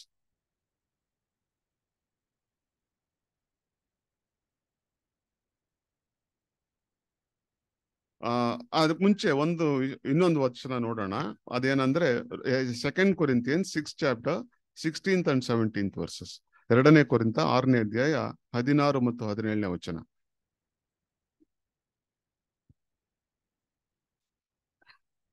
ದೇವರ ಮಂದಿರಕ್ಕೂ ವಿಗ್ರಹಗಳಿಗೂ ಒಪ್ಪಿಗೆ ಏನು? ನಾವು ಜೀವ ಸ್ವರೂಪನಾದ ದೇವರ ಮಂದಿರವಾಗಿದ್ದೇವಲ್ಲ. ಇದರ ಸಂಬಂಧವಾಗಿ ದೇವರು, ನಾನು ಅವರಲ್ಲಿ ವಾಸಿಸುತ್ತಾ ತಿರುಗಾಡುವೆನು, ನಾನು ಅವರಿಗೆ ದೇವರಾಗಿರುವೆನು, ಅವರು ನನಗೆ ಪ್ರಜೆಯಾಗಿರುವರು ಎಂದು ಹೇಳಿದ್ದಾನೆ. Therefore come out from among them and be ye separate. ಆದುದರಿಂದ ಅನ್ಯ ಜನರ ಮಧ್ಯದಲ್ಲಿಂದ ಹೊರಟು ಬಂದು ಪ್ರತ್ಯೇಕವಾಗಿರಿ. ಸೊ ಅದೇ ಈ ಒಂದು ಸ್ಯಾಂಕ್ಟಿಫಿಕೇಶನ್ ಅನ್ಬೇಕಾದ್ರೆ ಈ ಅನ್ಯ ಕಾರ್ಯಗಳಿಂದ, ಈ ಪಾಪದಿಂದ ನಾವು ದೂರವಾಗಿರ್ಬೇಕು, ಸೆಪರೇಟ್ ಆಗಿರ್ಬೇಕು, ಪ್ರತ್ಯೇಕವಾಗಿರ್ಬೇಕು ಅನ್ನುವಂತ ವಿಷಯವನ್ನ ಇಲ್ಲಿ ಹೇಳ್ತಾ ಇದ್ದಾರೆ. ಹಾಗಾದ್ರೆ ನಾವು ಈ ಒಂದು ಕಾರ್ಯವನ್ನ, ಈ ಒಂದು ಸೆಪರೇಟ್ ಆಗಿ ಯಾವ ರೀತಿ ಇರ್ಲಿಕ್ಕೆ ಸಾಧ್ಯ, ಅದಕ್ಕೆ ಬೇಕಾಗಿರುವಂತದ್ದು ಏನಪ್ಪಾ ಮಾಡ್ಬೇಕು ಅನ್ಬೇಕಾದ್ರೆ ಅದನ್ನ ಪೌಲ್ ಬರೀತಾರೆ Romans 6th chapter 3rd and 4th verse. Romans 6th chapter 3rd and 4th verse. ಕ್ರಿಸ್ತ ಯೇಸುವಿನಲ್ಲಿ ಸೇರುವುದಕ್ಕೆ ದೀಕ್ಷಾಸ್ನಾನ ಮಾಡಿಸಿಕೊಂಡವರಾದ ನಾವೆಲ್ಲರೂ ಆತನ ಮರಣದಲ್ಲಿ ಪಾಲುಗಾರರಾಗುವುದಕ್ಕೆ ದೀಕ್ಷಾಸ್ನಾನ ಮಾಡಿಸಿಕೊಂಡೆವೆಂದು ನಿಮಗೆ ತಿಳಿಯದು. ಹೀಗಿರಲಾಗಿ ನಾವು ದೀಕ್ಷಾಸ್ನಾನ ಮಾಡಿಸಿಕೊಂಡಾಗ ಆತನ ಮರಣದಲ್ಲಿ ಪಾಲುಗಾರರಾಗಿ ಆತನೊಂದಿಗೆ ಹೂಣಲ್ಪಟ್ಟೆವು. ಆದುದರಿಂದ ಕ್ರಿಸ್ತನು ಸತ್ತು ತಂದೆಯ ಮಹಿಮೆಯಿಂದ ಜೀವಿತನಾಗಿ ಎಬ್ಬಿಸಲ್ಪಟ್ಟಂತೆಯೇ ನಾವು ಕೂಡ ಜೀವನದಿಂದೆದ್ದು ಹೊಸಬರಾಗಿ ನಡ್ಕೊಳ್ಳಬೇಕು. ಸೊ ಹಾಗಾದ್ರೆ ಇಲ್ಲಿ ಈಗ ಆ ಬ್ಯಾಪ್ಟಿಸಮ್ ಅಥವಾ ದೀಕ್ಷಾ ಸ್ನಾನದ ಮಹತ್ವವನ್ನ ಇಲ್ಲಿ ಎಕ್ಸ್ಪ್ಲೇನ್ ಮಾಡ್ತಾರೆ. ಈಗ ಏನಪ್ಪ, ಯಾತಕ್ಕೆ ನಾವು ಆಗ್ಲೇ ನೋಡಿದ್ವಿ, ಇಸ್ರಾಯೇಲ್ಯರು ಸಹ ದೇವ್ರು ಆರಿಸ್ಕೊಂಡ ನಂತರ ಮೋಶೆ ಶಿಷ್ಯರಾಗೋದಕ್ಕೋಸ್ಕರ ಅವ್ರಿಗೆ ಆ ಮೇಘದಲ್ಲಿಯೂ ನೀರಿನಲ್ಲಿ ಅವ್ರೇನ್ ಸಮುದ್ರದಲ್ಲಿ ಅವರು ದೀಕ್ಷಾ ಸ್ನಾನ ಹೊಂದಿದ್ರು. ಮತ್ತೆ ಯೇಸು ಸ್ವಾಮಿ ಬರುವಂತ ಸಮಯದಲ್ಲಿ ಯೋಹಾನ ಎಲ್ಲಾ ಯಹೂದರಿಗೆ ನಿಮ್ಮ ಪಾಪಗಳನ್ನ ಅರಿಕೆ ಮಾಡ್ಕೊಂಡು ನೀವೇನಾಗ್ರಿ ಈಗ ದೀಕ್ಷಾ ಸ್ನಾನ ಮಾಡ್ಕೊಳ್ಳಿ ಅಂತ ಹೇಳಿದ್ರು. ಈಗ ಹಾಗಾದ್ರೆ ಏನು ನಮಗೆ ಈಗ ಯೇಸು ಸ್ವಾಮಿ ಏನ್ ಹೇಳ್ತಾರೆ ಅನ್ಬೇಕಾದ್ರೆ ಒಂದು ವಿಷಯ ಹೇಳಿದ್ರು. ಅವರು ಕಡೆಗೆ ಅವರು ಪುನರುತ್ಥಾನ ಹೊಂದಿ ಅವರು ದೇವರ ಲೋಕಕ್ಕೆ ಹೋಗೋದಕ್ಕಿಂತ ಮುಂಚೆ ಹೇಳಿದಂತ ಲಾಸ್ಟ್ ಪಾಯಿಂಟ್ ಅವರು ಹೇಳಿದ್ದು ಮತ್ತಾಯ 28ನೇ ಅಧ್ಯಾಯ 19ನೇ ವಚನ, ಮ್ಯಾಥ್ಯೂ 28th chapter 19th. ಇದೇ ಲಾಸ್ಟ್ ಪಾಯಿಂಟ್, ಲಾಸ್ಟ್ ಸೆಂಟೆನ್ಸ್ ನಮಗೆ ರಕ್ಷಕನಾದ ಯೇಸು ಕ್ರಿಸ್ತನು ಹೇಳಿದಂತ ಮಾತು. ಆದ್ದರಿಂದ ನೀವು ಹೊರಟು ಹೋಗಿ ಎಲ್ಲಾ ದೇಶಗಳ ಜನರನ್ನು ಶಿಷ್ಯರನ್ನಾಗಿ ಮಾಡಿರಿ, ಅವರಿಗೆ ತಂದೆಯ ಮಗನ ಪವಿತ್ರಾತ್ಮನ ಹೆಸರಿನಲ್ಲಿ ದೀಕ್ಷಾ ಸ್ನಾನ ಮಾಡಿಸಿ, ನಾನು ನಿಮಗೆ ಆಜ್ಞಾಪಿಸಿದ್ದನ್ನೆಲ್ಲ ಕಾಪಾಡಿಕೊಳ್ಳುವುದಕ್ಕೆ ಅವರಿಗೆ ಉಪದೇಶ ಮಾಡಿರಿ. ಸೊ ಎಲ್ಲರಿಗೂ ಉಪದೇಶ ಮಾಡಿ ಮತ್ತೆ ಅವರಿಗೆ ದೀಕ್ಷಾ ಸ್ನಾನ ಮಾಡಿಸ್ರಿ. ಆಗ್ಲೇ ನೋಡಿದ್ವಿ, ಪೌಲ್ ಸಹ ಅವ್ರ ಮನಸ್ಸು ಅವ್ರಿಗೆ ಗೊತ್ತಾದಾಗ ಯಾರು ನಿಜವಾದ ಕ್ರಿಸ್ತನು ಅಂತಾಗ ಅನ್ಯನ್ನೇ ಹೇಳ್ತಾರೆ, ನೀನೇನ್ ಮಾಡೀಗ. ಸೊ ಆ ಒಂದು ವಿಷಯವನ್ನ ಅವ್ರ ಹತ್ರ ಹೇಳಿದ್ರು. ಹಾಗಾದ್ರೆ ಏನು, ಯಾಕೆ ಇದು ಬಹಳ ಮುಖ್ಯ ಈ ಒಂದು ದೀಕ್ಷಾ ಸ್ನಾನ ಅನ್ಬೇಕಾದ್ರೆ ಹೇಳ್ತಾರೆ ಇಲ್ಲಿ ಮತ್ತಾಯ 3ನೇ ಅಧ್ಯಾಯ 6ನೇ ವಚನ. ಮತ್ತಾಯ 3ನೇ ಅಧ್ಯಾಯ 6ನೇ, Matthew 3rd chapter 6th verse. ಅವನ ಬಳಿಗೆ ಹೊರಟು ಹೋಗಿ ಅವರು ತಮ್ಮ ತಮ್ಮ ಪಾಪಗಳನ್ನು ಹೇಳಿಕೊಂಡು ಯೋರ್ದಾನ್ ಹೊಳೆಯಲ್ಲಿ ಅವನಿಂದ ದೀಕ್ಷಾ ಸ್ನಾನ ಮಾಡಿಸಿಕೊಳ್ಳುತ್ತಿದ್ದರು. ಪಾಪಗಳನ್ನ ಅರಿಕೆ ಮಾಡಿಕೊಂಡು ಅದರಿಂದ ಮುಕ್ತಪಡಿಸೋದಕ್ಕೋಸ್ಕರ, ಪಾಪದಿಂದ ಹೊರಗಡೆ ಬರೋದಕ್ಕೋಸ್ಕರ ನೀವೇನ್ ಮಾಡಿ ದೀಕ್ಷಾ ಸ್ನಾನ ಮಾಡಿಸ್ಕೊಳ್ರಿ, ರೆಮಿಷನ್ ಆಫ್ ಸಿನ್ಸ್. ಮತ್ತೆ ಹೇಳ್ತಾರೆ ಅದೇ ಆಕ್ಟ್ಸ್ ಆಫ್ ಅಪೋಸ್ತಲರ ಕೃತ್ಯ 10ನೇ ಅಧ್ಯಾಯ 43ನೇ ವಚನ, acts 10th chapter 43rd verse.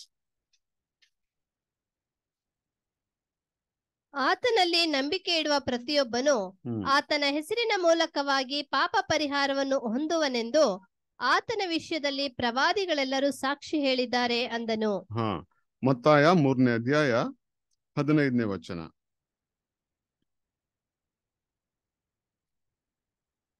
Matthew 3rd chapter 15th verse.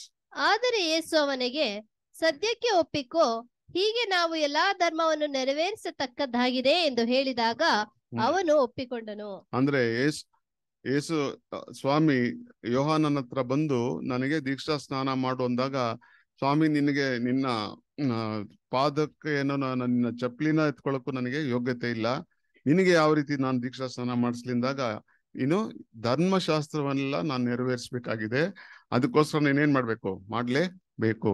ಅಂದ್ರೆ ದೀಕ್ಷಾ ಸ್ನಾನ ಮಾಡಿಸಿಕೊಳ್ಳಂತವ್ರು ಏನಪ್ಪ ಮಾಡ್ತಿದ್ದಾರೆ ಅನ್ಬೇಕಾದ್ರೆ ಒಂದು ಧರ್ಮವನ್ನ ನೆರವೇರಿಸ್ತಿದ್ದಾರೆ.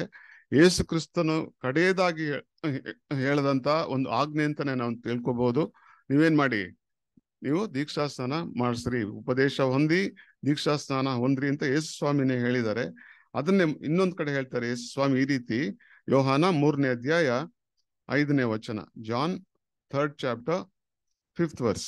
ಅದಕ್ಕೆ ಯೇಸು, ನಾನು ನಿನಗೆ ನಿಜ ನಿಜವಾಗಿ ಹೇಳುತ್ತೇನೆ, ಒಬ್ಬನು ನೀರಿನಿಂದಲೂ ಆತ್ಮನಿಂದಲೂ ಹುಟ್ಟದಿದ್ದರೆ ದೇವರ ರಾಜ್ಯಕ್ಕೆ ಸೇರಲಾರನು.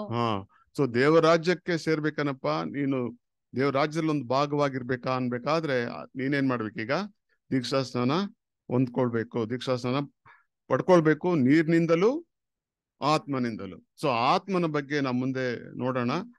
ಅದಕ್ಕೆ ಮುಂಚೆ ಅದರಿಂದ ಆಗುವಂತ ಎಲ್ಲಾ ರೀತಿಯ ಒಂದು ಬೆನಿಫಿಟ್ಸ್, ಅಡ್ವಾಂಟೇಜಸ್, ದೀಕ್ಷಾ ಸ್ನಾನ ಮಾಡ್ಕೊಳ್ಳೋದ್ರಿಂದ ನಮಗೆ ಬರುವಂತ ಆಶೀರ್ವಾದಗಳು, ಅದರ ವಿಷಯದಲ್ಲಿ ನಾವು ನೋಡ್ತಾ ಇದ್ದೀವಿ. ಈಗ ಕೊಲೆಸ 2ನೇ ಅಧ್ಯಾಯ 11 ಮತ್ತು 12ನೇ ವಚನ, ಕೊಲೇಶಿಯನ್ಸ್ 2nd chapter 11th and 12th verse.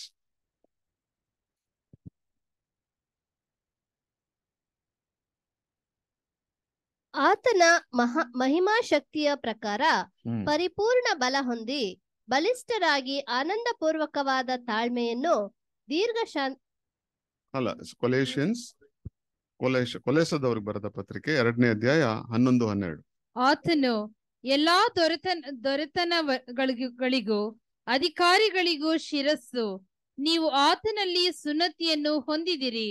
ಈ ಸುನ್ನತಿಯು ಕೈಯಿಂದ ಮಾಡಿದ್ದಲ್ಲ, ಇದು ಪಾಪಾಧೀನ ಸ್ವಭಾವವನ್ನು ವಿಸರ್ಜಿಸುವುದೇ. ಇದೇ ಕ್ರಿಸ್ತೀಯ ಸುನ್ನತಿ.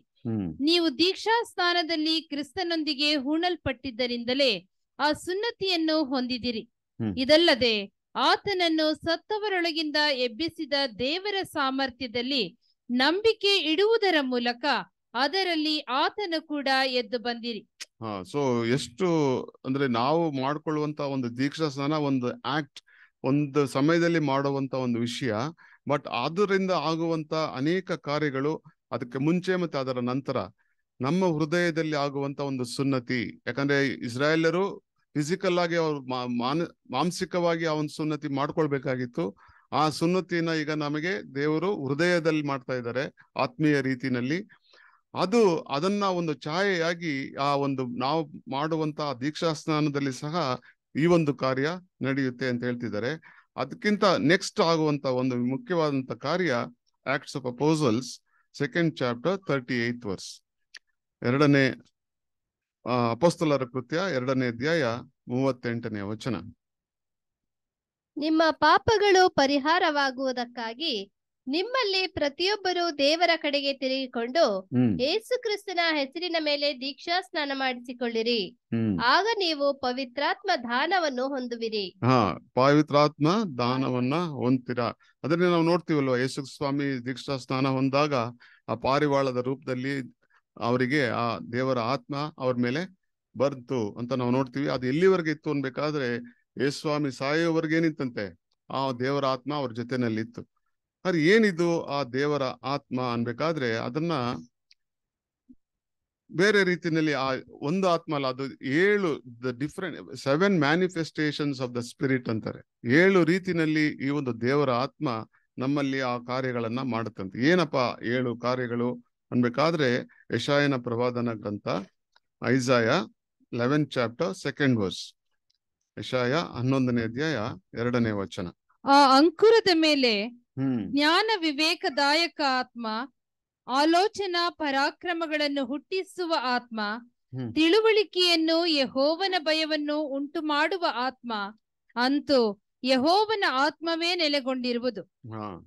ಏನಪ್ಪಾ ಇಲ್ಲಿ ಅನ್ಬೇಕಾದ್ರೆ, ಈಗ ನಾವು ಈ ಭೂಲೋಕ ಸಂಬಂಧವಾಗಿ ಹುಟ್ಟಿದೀವಿ.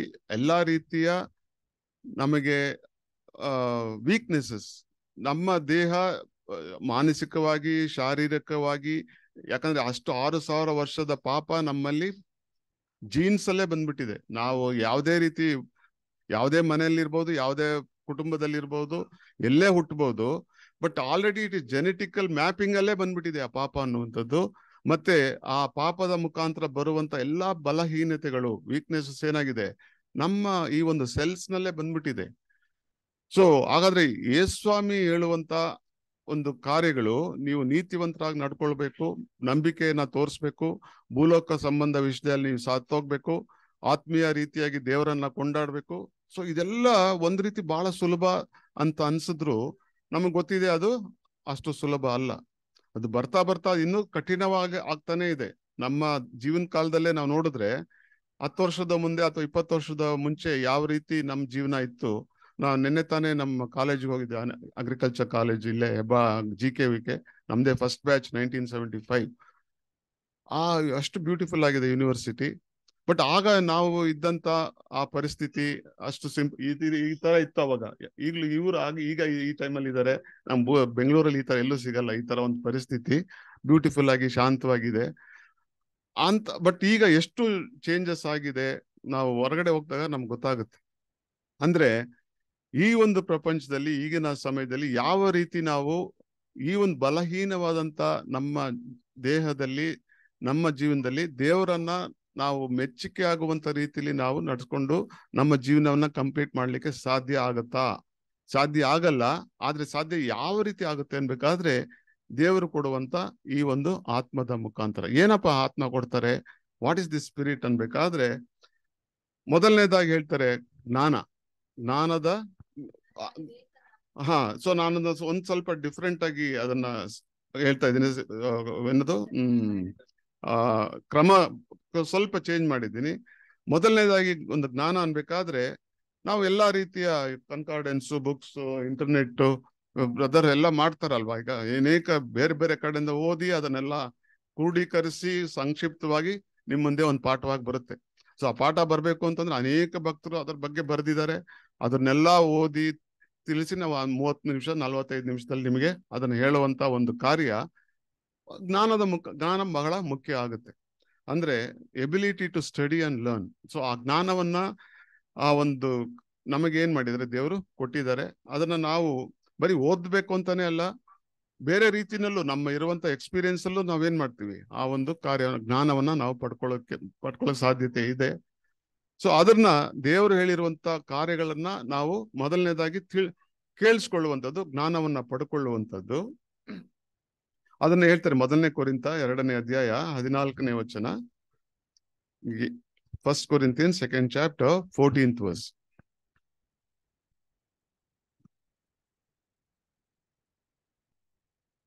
ಪ್ರಾಕೃತ ಮನುಷ್ಯನು ದೇವರಾತ್ಮನ ವಿಷಯಗಳನ್ನು ಬೇಡವೆನ್ನುತ್ತಾನೆ, ಅವು ಅವನಿಗೆ ಹುಚ್ಚು ಮಾತಾಗಿ ತೋರುತ್ತವೆ. ಅವು ಆತ್ಮ ವಿಚಾರದಿಂದ ತಿಳಿಯತಕ್ಕವುಗಳಾಗಿರಲಾಗಿ ಅವನು ಅವುಗಳನ್ನು ಗ್ರಹಿಸಲಾರನು. ಸೊ ಆ ಗ್ರಹಿಕೆ ಅಂದ್ರೆ ನಾವು ಓದ್ತೀವಿ, ಓದ ತಕ್ಷಣ ಅದು ಅರ್ಥ ಆಯ್ತು ಅಂತಲ್ವಾ. ಆ ಅರ್ಥ ಆಗ್ಲಿಕ್ಕೆ ಏನ್ ಬೇಕಂತೆ, ದ ನೆಕ್ಸ್ಟ್ ಸ್ಪಿರಿಟ್, ತಿಳುವಳಿಕೆ, ಅಂಡರ್ಸ್ಟ್ಯಾಂಡಿಂಗ್. ಸೊ ಜ್ಞಾನ ಒಂದು ನಾವು ಬರೀ ಓದೋದಷ್ಟೇ ಅಲ್ಲ, ಅದನ್ನ ಸರಿಯಾದ ರೀತಿಯಲ್ಲಿ ನಾವು ಅರ್ಥ ಮಾಡ್ಕೊಳ್ಳುವಂಥದ್ದು, ತಿಳ್ಕೊಳ್ಳುವಂಥದ್ದು, that is called the understanding.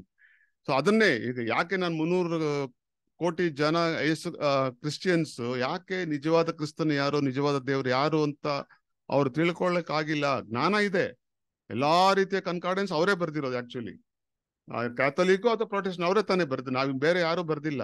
Bible student ಯಾರು ಬರ್ದಿಲ್ಲ, ಪಾಠಗಳು ಮಾಡಿದ್ದಾರೆ, ಬಟ್ ಎಲ್ಲಾ ಕನ್ಕಾರ್ಡೆನ್ಸ್ ಅವರೇ ಮಾಡಿರೋದು.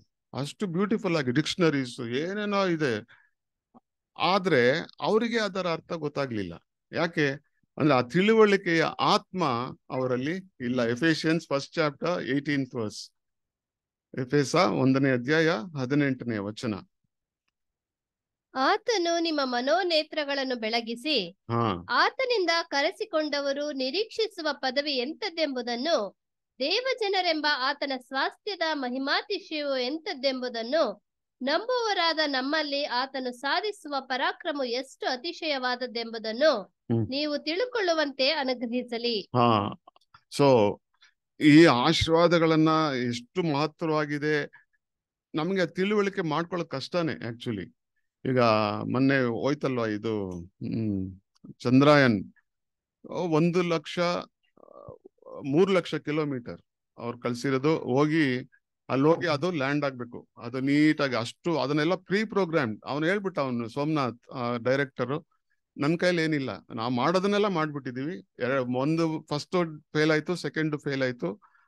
ಅದಕ್ಕೆ ಏನಕ್ಕೆ ಫೇಲ್ ಆಯ್ತು ಅನ್ನೋದನ್ನ 3 ವರ್ಷ ಪಾಪ ಅವರು ಅದನ್ನ ಸ್ಟಡಿ ಮಾಡಿ ಅದಕ್ಕೆಲ್ಲಾ ರೀತಿಯ ಅದಕ್ಕೆ ತೊಂದರೆನೇ ಆಗ್ಬಾರ್ದು ಅದಕ್ಕೆ ಕೆಲವು ಎಕ್ಸ್ಪ್ಲನೇಷನ್ ಮಾಡಿದ್ದಾರೆ. ಅದು ಎಷ್ಟು ದೊಡ್ಡ ನಮ್ಗೆ ಇಷ್ಟೇ ಕಾಣುತ್ತದೋ, ಒಂದು ಸ್ಕಾರ್ಪಿಯೋ ಜೀಪ್ ಇದೆಯಲ್ಲ ಆ ಲ್ಯಾಂಡರ್ ಅಷ್ಟು ದೊಡ್ಡದದು. ಅದನ್ನ ತಗೊಂಡೋಗಿ 300 ಅಡಿಯಿಂದ ಅವ್ರೇನ್ ಮಾಡಿದ್ದಾರೆ, ಬಿಟ್ಟಿದ್ದಾರೆ. ಇಲ್ಲಿ ಯಾವ್ದೋ ಒಂದು ಹಾಸನದ ಹತ್ರನೋ ಎಲ್ಲೋ ಒಂದು ಎಕ್ಸ್ಪೆರಿಮೆಂಟಲ್ ಸ್ಟೇಷನ್ ಇದೆ, ಅದನ್ನೆಲ್ಲ ಟೆಸ್ಟ್ ಮಾಡೋದಕ್ಕೆ. ಅಲ್ಲಿಂದ ಬಿಟ್ಟಾಗ ಅದೇನಾಗ್ಬೇಕು, ಈಗ ಲ್ಯಾಂಡ್ ಆಗ್ಬೇಕು, ಅದು ಕಾಲು ಹೊಡಿಬಾರ್ದು. ಲಾಸ್ಟ್ ಟೈಮ್ ಹಂಗೆ ಆಗಿದ್ ಪ್ರಾಬ್ಲಮ್. ಸೊ ಆ ಕಾಲ್ ಆಗ್ಬಾರ್ದು ಅಂತ ಹೇಳಿ ಆ ಕಾಲ್ನ ಬೇರೆ ಒಂದು ಟೆಲಿಸ್ಕೋಪಿಕ್ ಅದೇನೋ ಒಂದು ಮೆಕ್ಯಾನಿಸಮ್ ಮಾಡಿ ಅದಕ್ಕೊಂದು ಫಿಸಿಕ್ಸ್ ಎಲ್ಲ ಯೂಸ್ ಮಾಡಿ ಅದು ಎಷ್ಟು ಹೊಡೆದು ಅದು ಒಳಗಡೆ ಶಾಕ್ ಅಬ್ಸರ್ವ್ ಆಗ್ಬೇಕು, ಇದಕ್ಕೇನು ಅಲ್ಲಾಡಬಾರ್ದು ಇದು. ಸೊ ಆ ರೀತಿ ಎಲ್ಲ ಟೆಸ್ಟ್ ಮಾಡಿ ಲಾಸ್ಟ್ ಅದೇನು ಕಂಪ್ಲೀಟ್ ಅದ್ರ ಕೈಯಲ್ಲಿದೆ, ಅದ್ರ ಬ್ರೈನ್ ಅದನ್ನೇ ಬಿಟ್ಬಿಟ್ಟಿದ್ದಾರೆ. ಅದೇ ಮಾಡ್ಕೋಬೇಕು. ಅದ್ ನೋಡ್ಬಿಟ್ಟು ಕೆಳಗಡೆ ಫೋಟೋ ತಗೊಂಡು ಇಲ್ಲಿ ಹಳ್ಳ ಇದೆಯಾ ಇದಿದ್ಯಾ ಅಂತ ಅದೇ ಮಾಡಿ ಅದಕ್ಕೆ 4 ಕಿಲೋಮೀಟರ್ ಆ ಕಡೆ ಈ ಕಡೆ ಹೋಗುವಂತ ಒಂದು ಪ್ರೋಗ್ರಾಮ್ ಮಾಡ್ಬಿಟ್ಟಿದ್ದಾರೆ. ಸೊ ನೀವೋಗಿ ಅದೇನ್ ಮಾಡ್ಬೇಕು, ಅದ್ ನೋಡ್ಬಿಟ್ಟು ಇಲ್ಲಿ ಸರಿ ಇಲ್ಲ ಅಂತ ಹೇಳಿ ಮುಂದಕ್ಕೆ ಹೋಗ್ಬೇಕು. ಇವ್ರೇನ್ ಮಾಡ್ತಾ ಇಲ್ಲ, ಅದೇ ಲೆಕ್ಕ ಮಾಡ್ಕೊಳ್ತಾ ಇದ್ರು. ಸೊ ಆ ರೀತಿ ಎಲ್ಲ ಅಂದ್ರೆ ಅಷ್ಟೊಂದು ಜ್ಞಾನ, ಆ ಜ್ಞಾನವನ್ನ ಅವ್ರೇನ್ ಮಾಡಿದ್ರು, ತಿಳುವಳಿಕೆ ಅದರಿಂದ ತಿಳ್ಕೊಂಡು ಈಗ ಅದನ್ನ ಉಪಯೋಗ ಮಾಡ್ಕೊಂಡ್ರು. ಅದರ ಈ ಒಂದು ಜ್ಞಾನ ಮತ್ತೆ ತಿಳುವಳಿಕೆಯನ್ನ ದೇವರು ಕೊಟ್ಟಿರುವಂತ ಈ ಆಶೀರ್ವಾದಗಳನ್ನ ನಾವು ಎಷ್ಟರ ಮಟ್ಟಿಗೆ ತಿಳ್ಕೊಂಡವರಾಗಿ ಯಾವ ರೀತಿ ಉಪಯೋಗಿಸ್ಕೊಳ್ತೀವಿ, ಅದು ವಿವೇಕ. ದ ವಿಸ್ಡಮ್ ಏನಪ್ಪಾ ಅನ್ಬೇಕಾದ್ರೆ, ಜ್ಞಾನ ಇದೆ, ಸರಿಯಾದ ರೀತಿಲಿ ತಿಳ್ಕೊಂಡಿದೀವಿ, ಆ ತಿಳುವಳಿಕೆಯನ್ನ ನಾವು ಯಾವ ರೀತಿ ಉಪಯೋಗ ಮಾಡ್ಕೊಳ್ತೀವಿ, ಅದು ವಿವೇಕ. ಅದನ್ನ ಬಹಳ beautiful ability to exercise good judgment. ಆ ತಿಳುವಳಿಕೆಯನ್ನ ಯಾವ ರೀತಿ ಯಾರಿಗೆ ಯಾವ ರೀತಿ ನಾನು ಹೇಳ್ಬೇಕು. ಹೊಸದಾಗಿ ಹೋಗಿರೋ ಸಹೋದರರ ಬಗ್ಗೆ ಅವ್ರಿಗೆ ಜಾಸ್ತಿ ಎಕ್ಸ್ಪೀರಿಯನ್ಸ್ ಇದೆ, ನಾವು ಸುಮ್ಮನೆ ಪಾಠ ಮಾಡ್ತೀವಿ.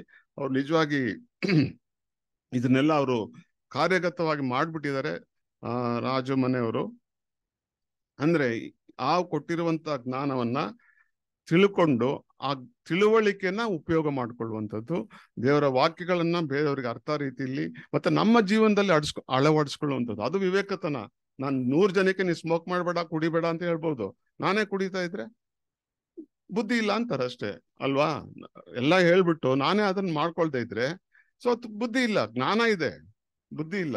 So that is the best. ಅದನ್ನೇ ಆ ಒಂದು ಆತ್ಮವನ್ನ ನಾನು ನಿಮಗೆ ಕೊಡ್ತೀನಿ.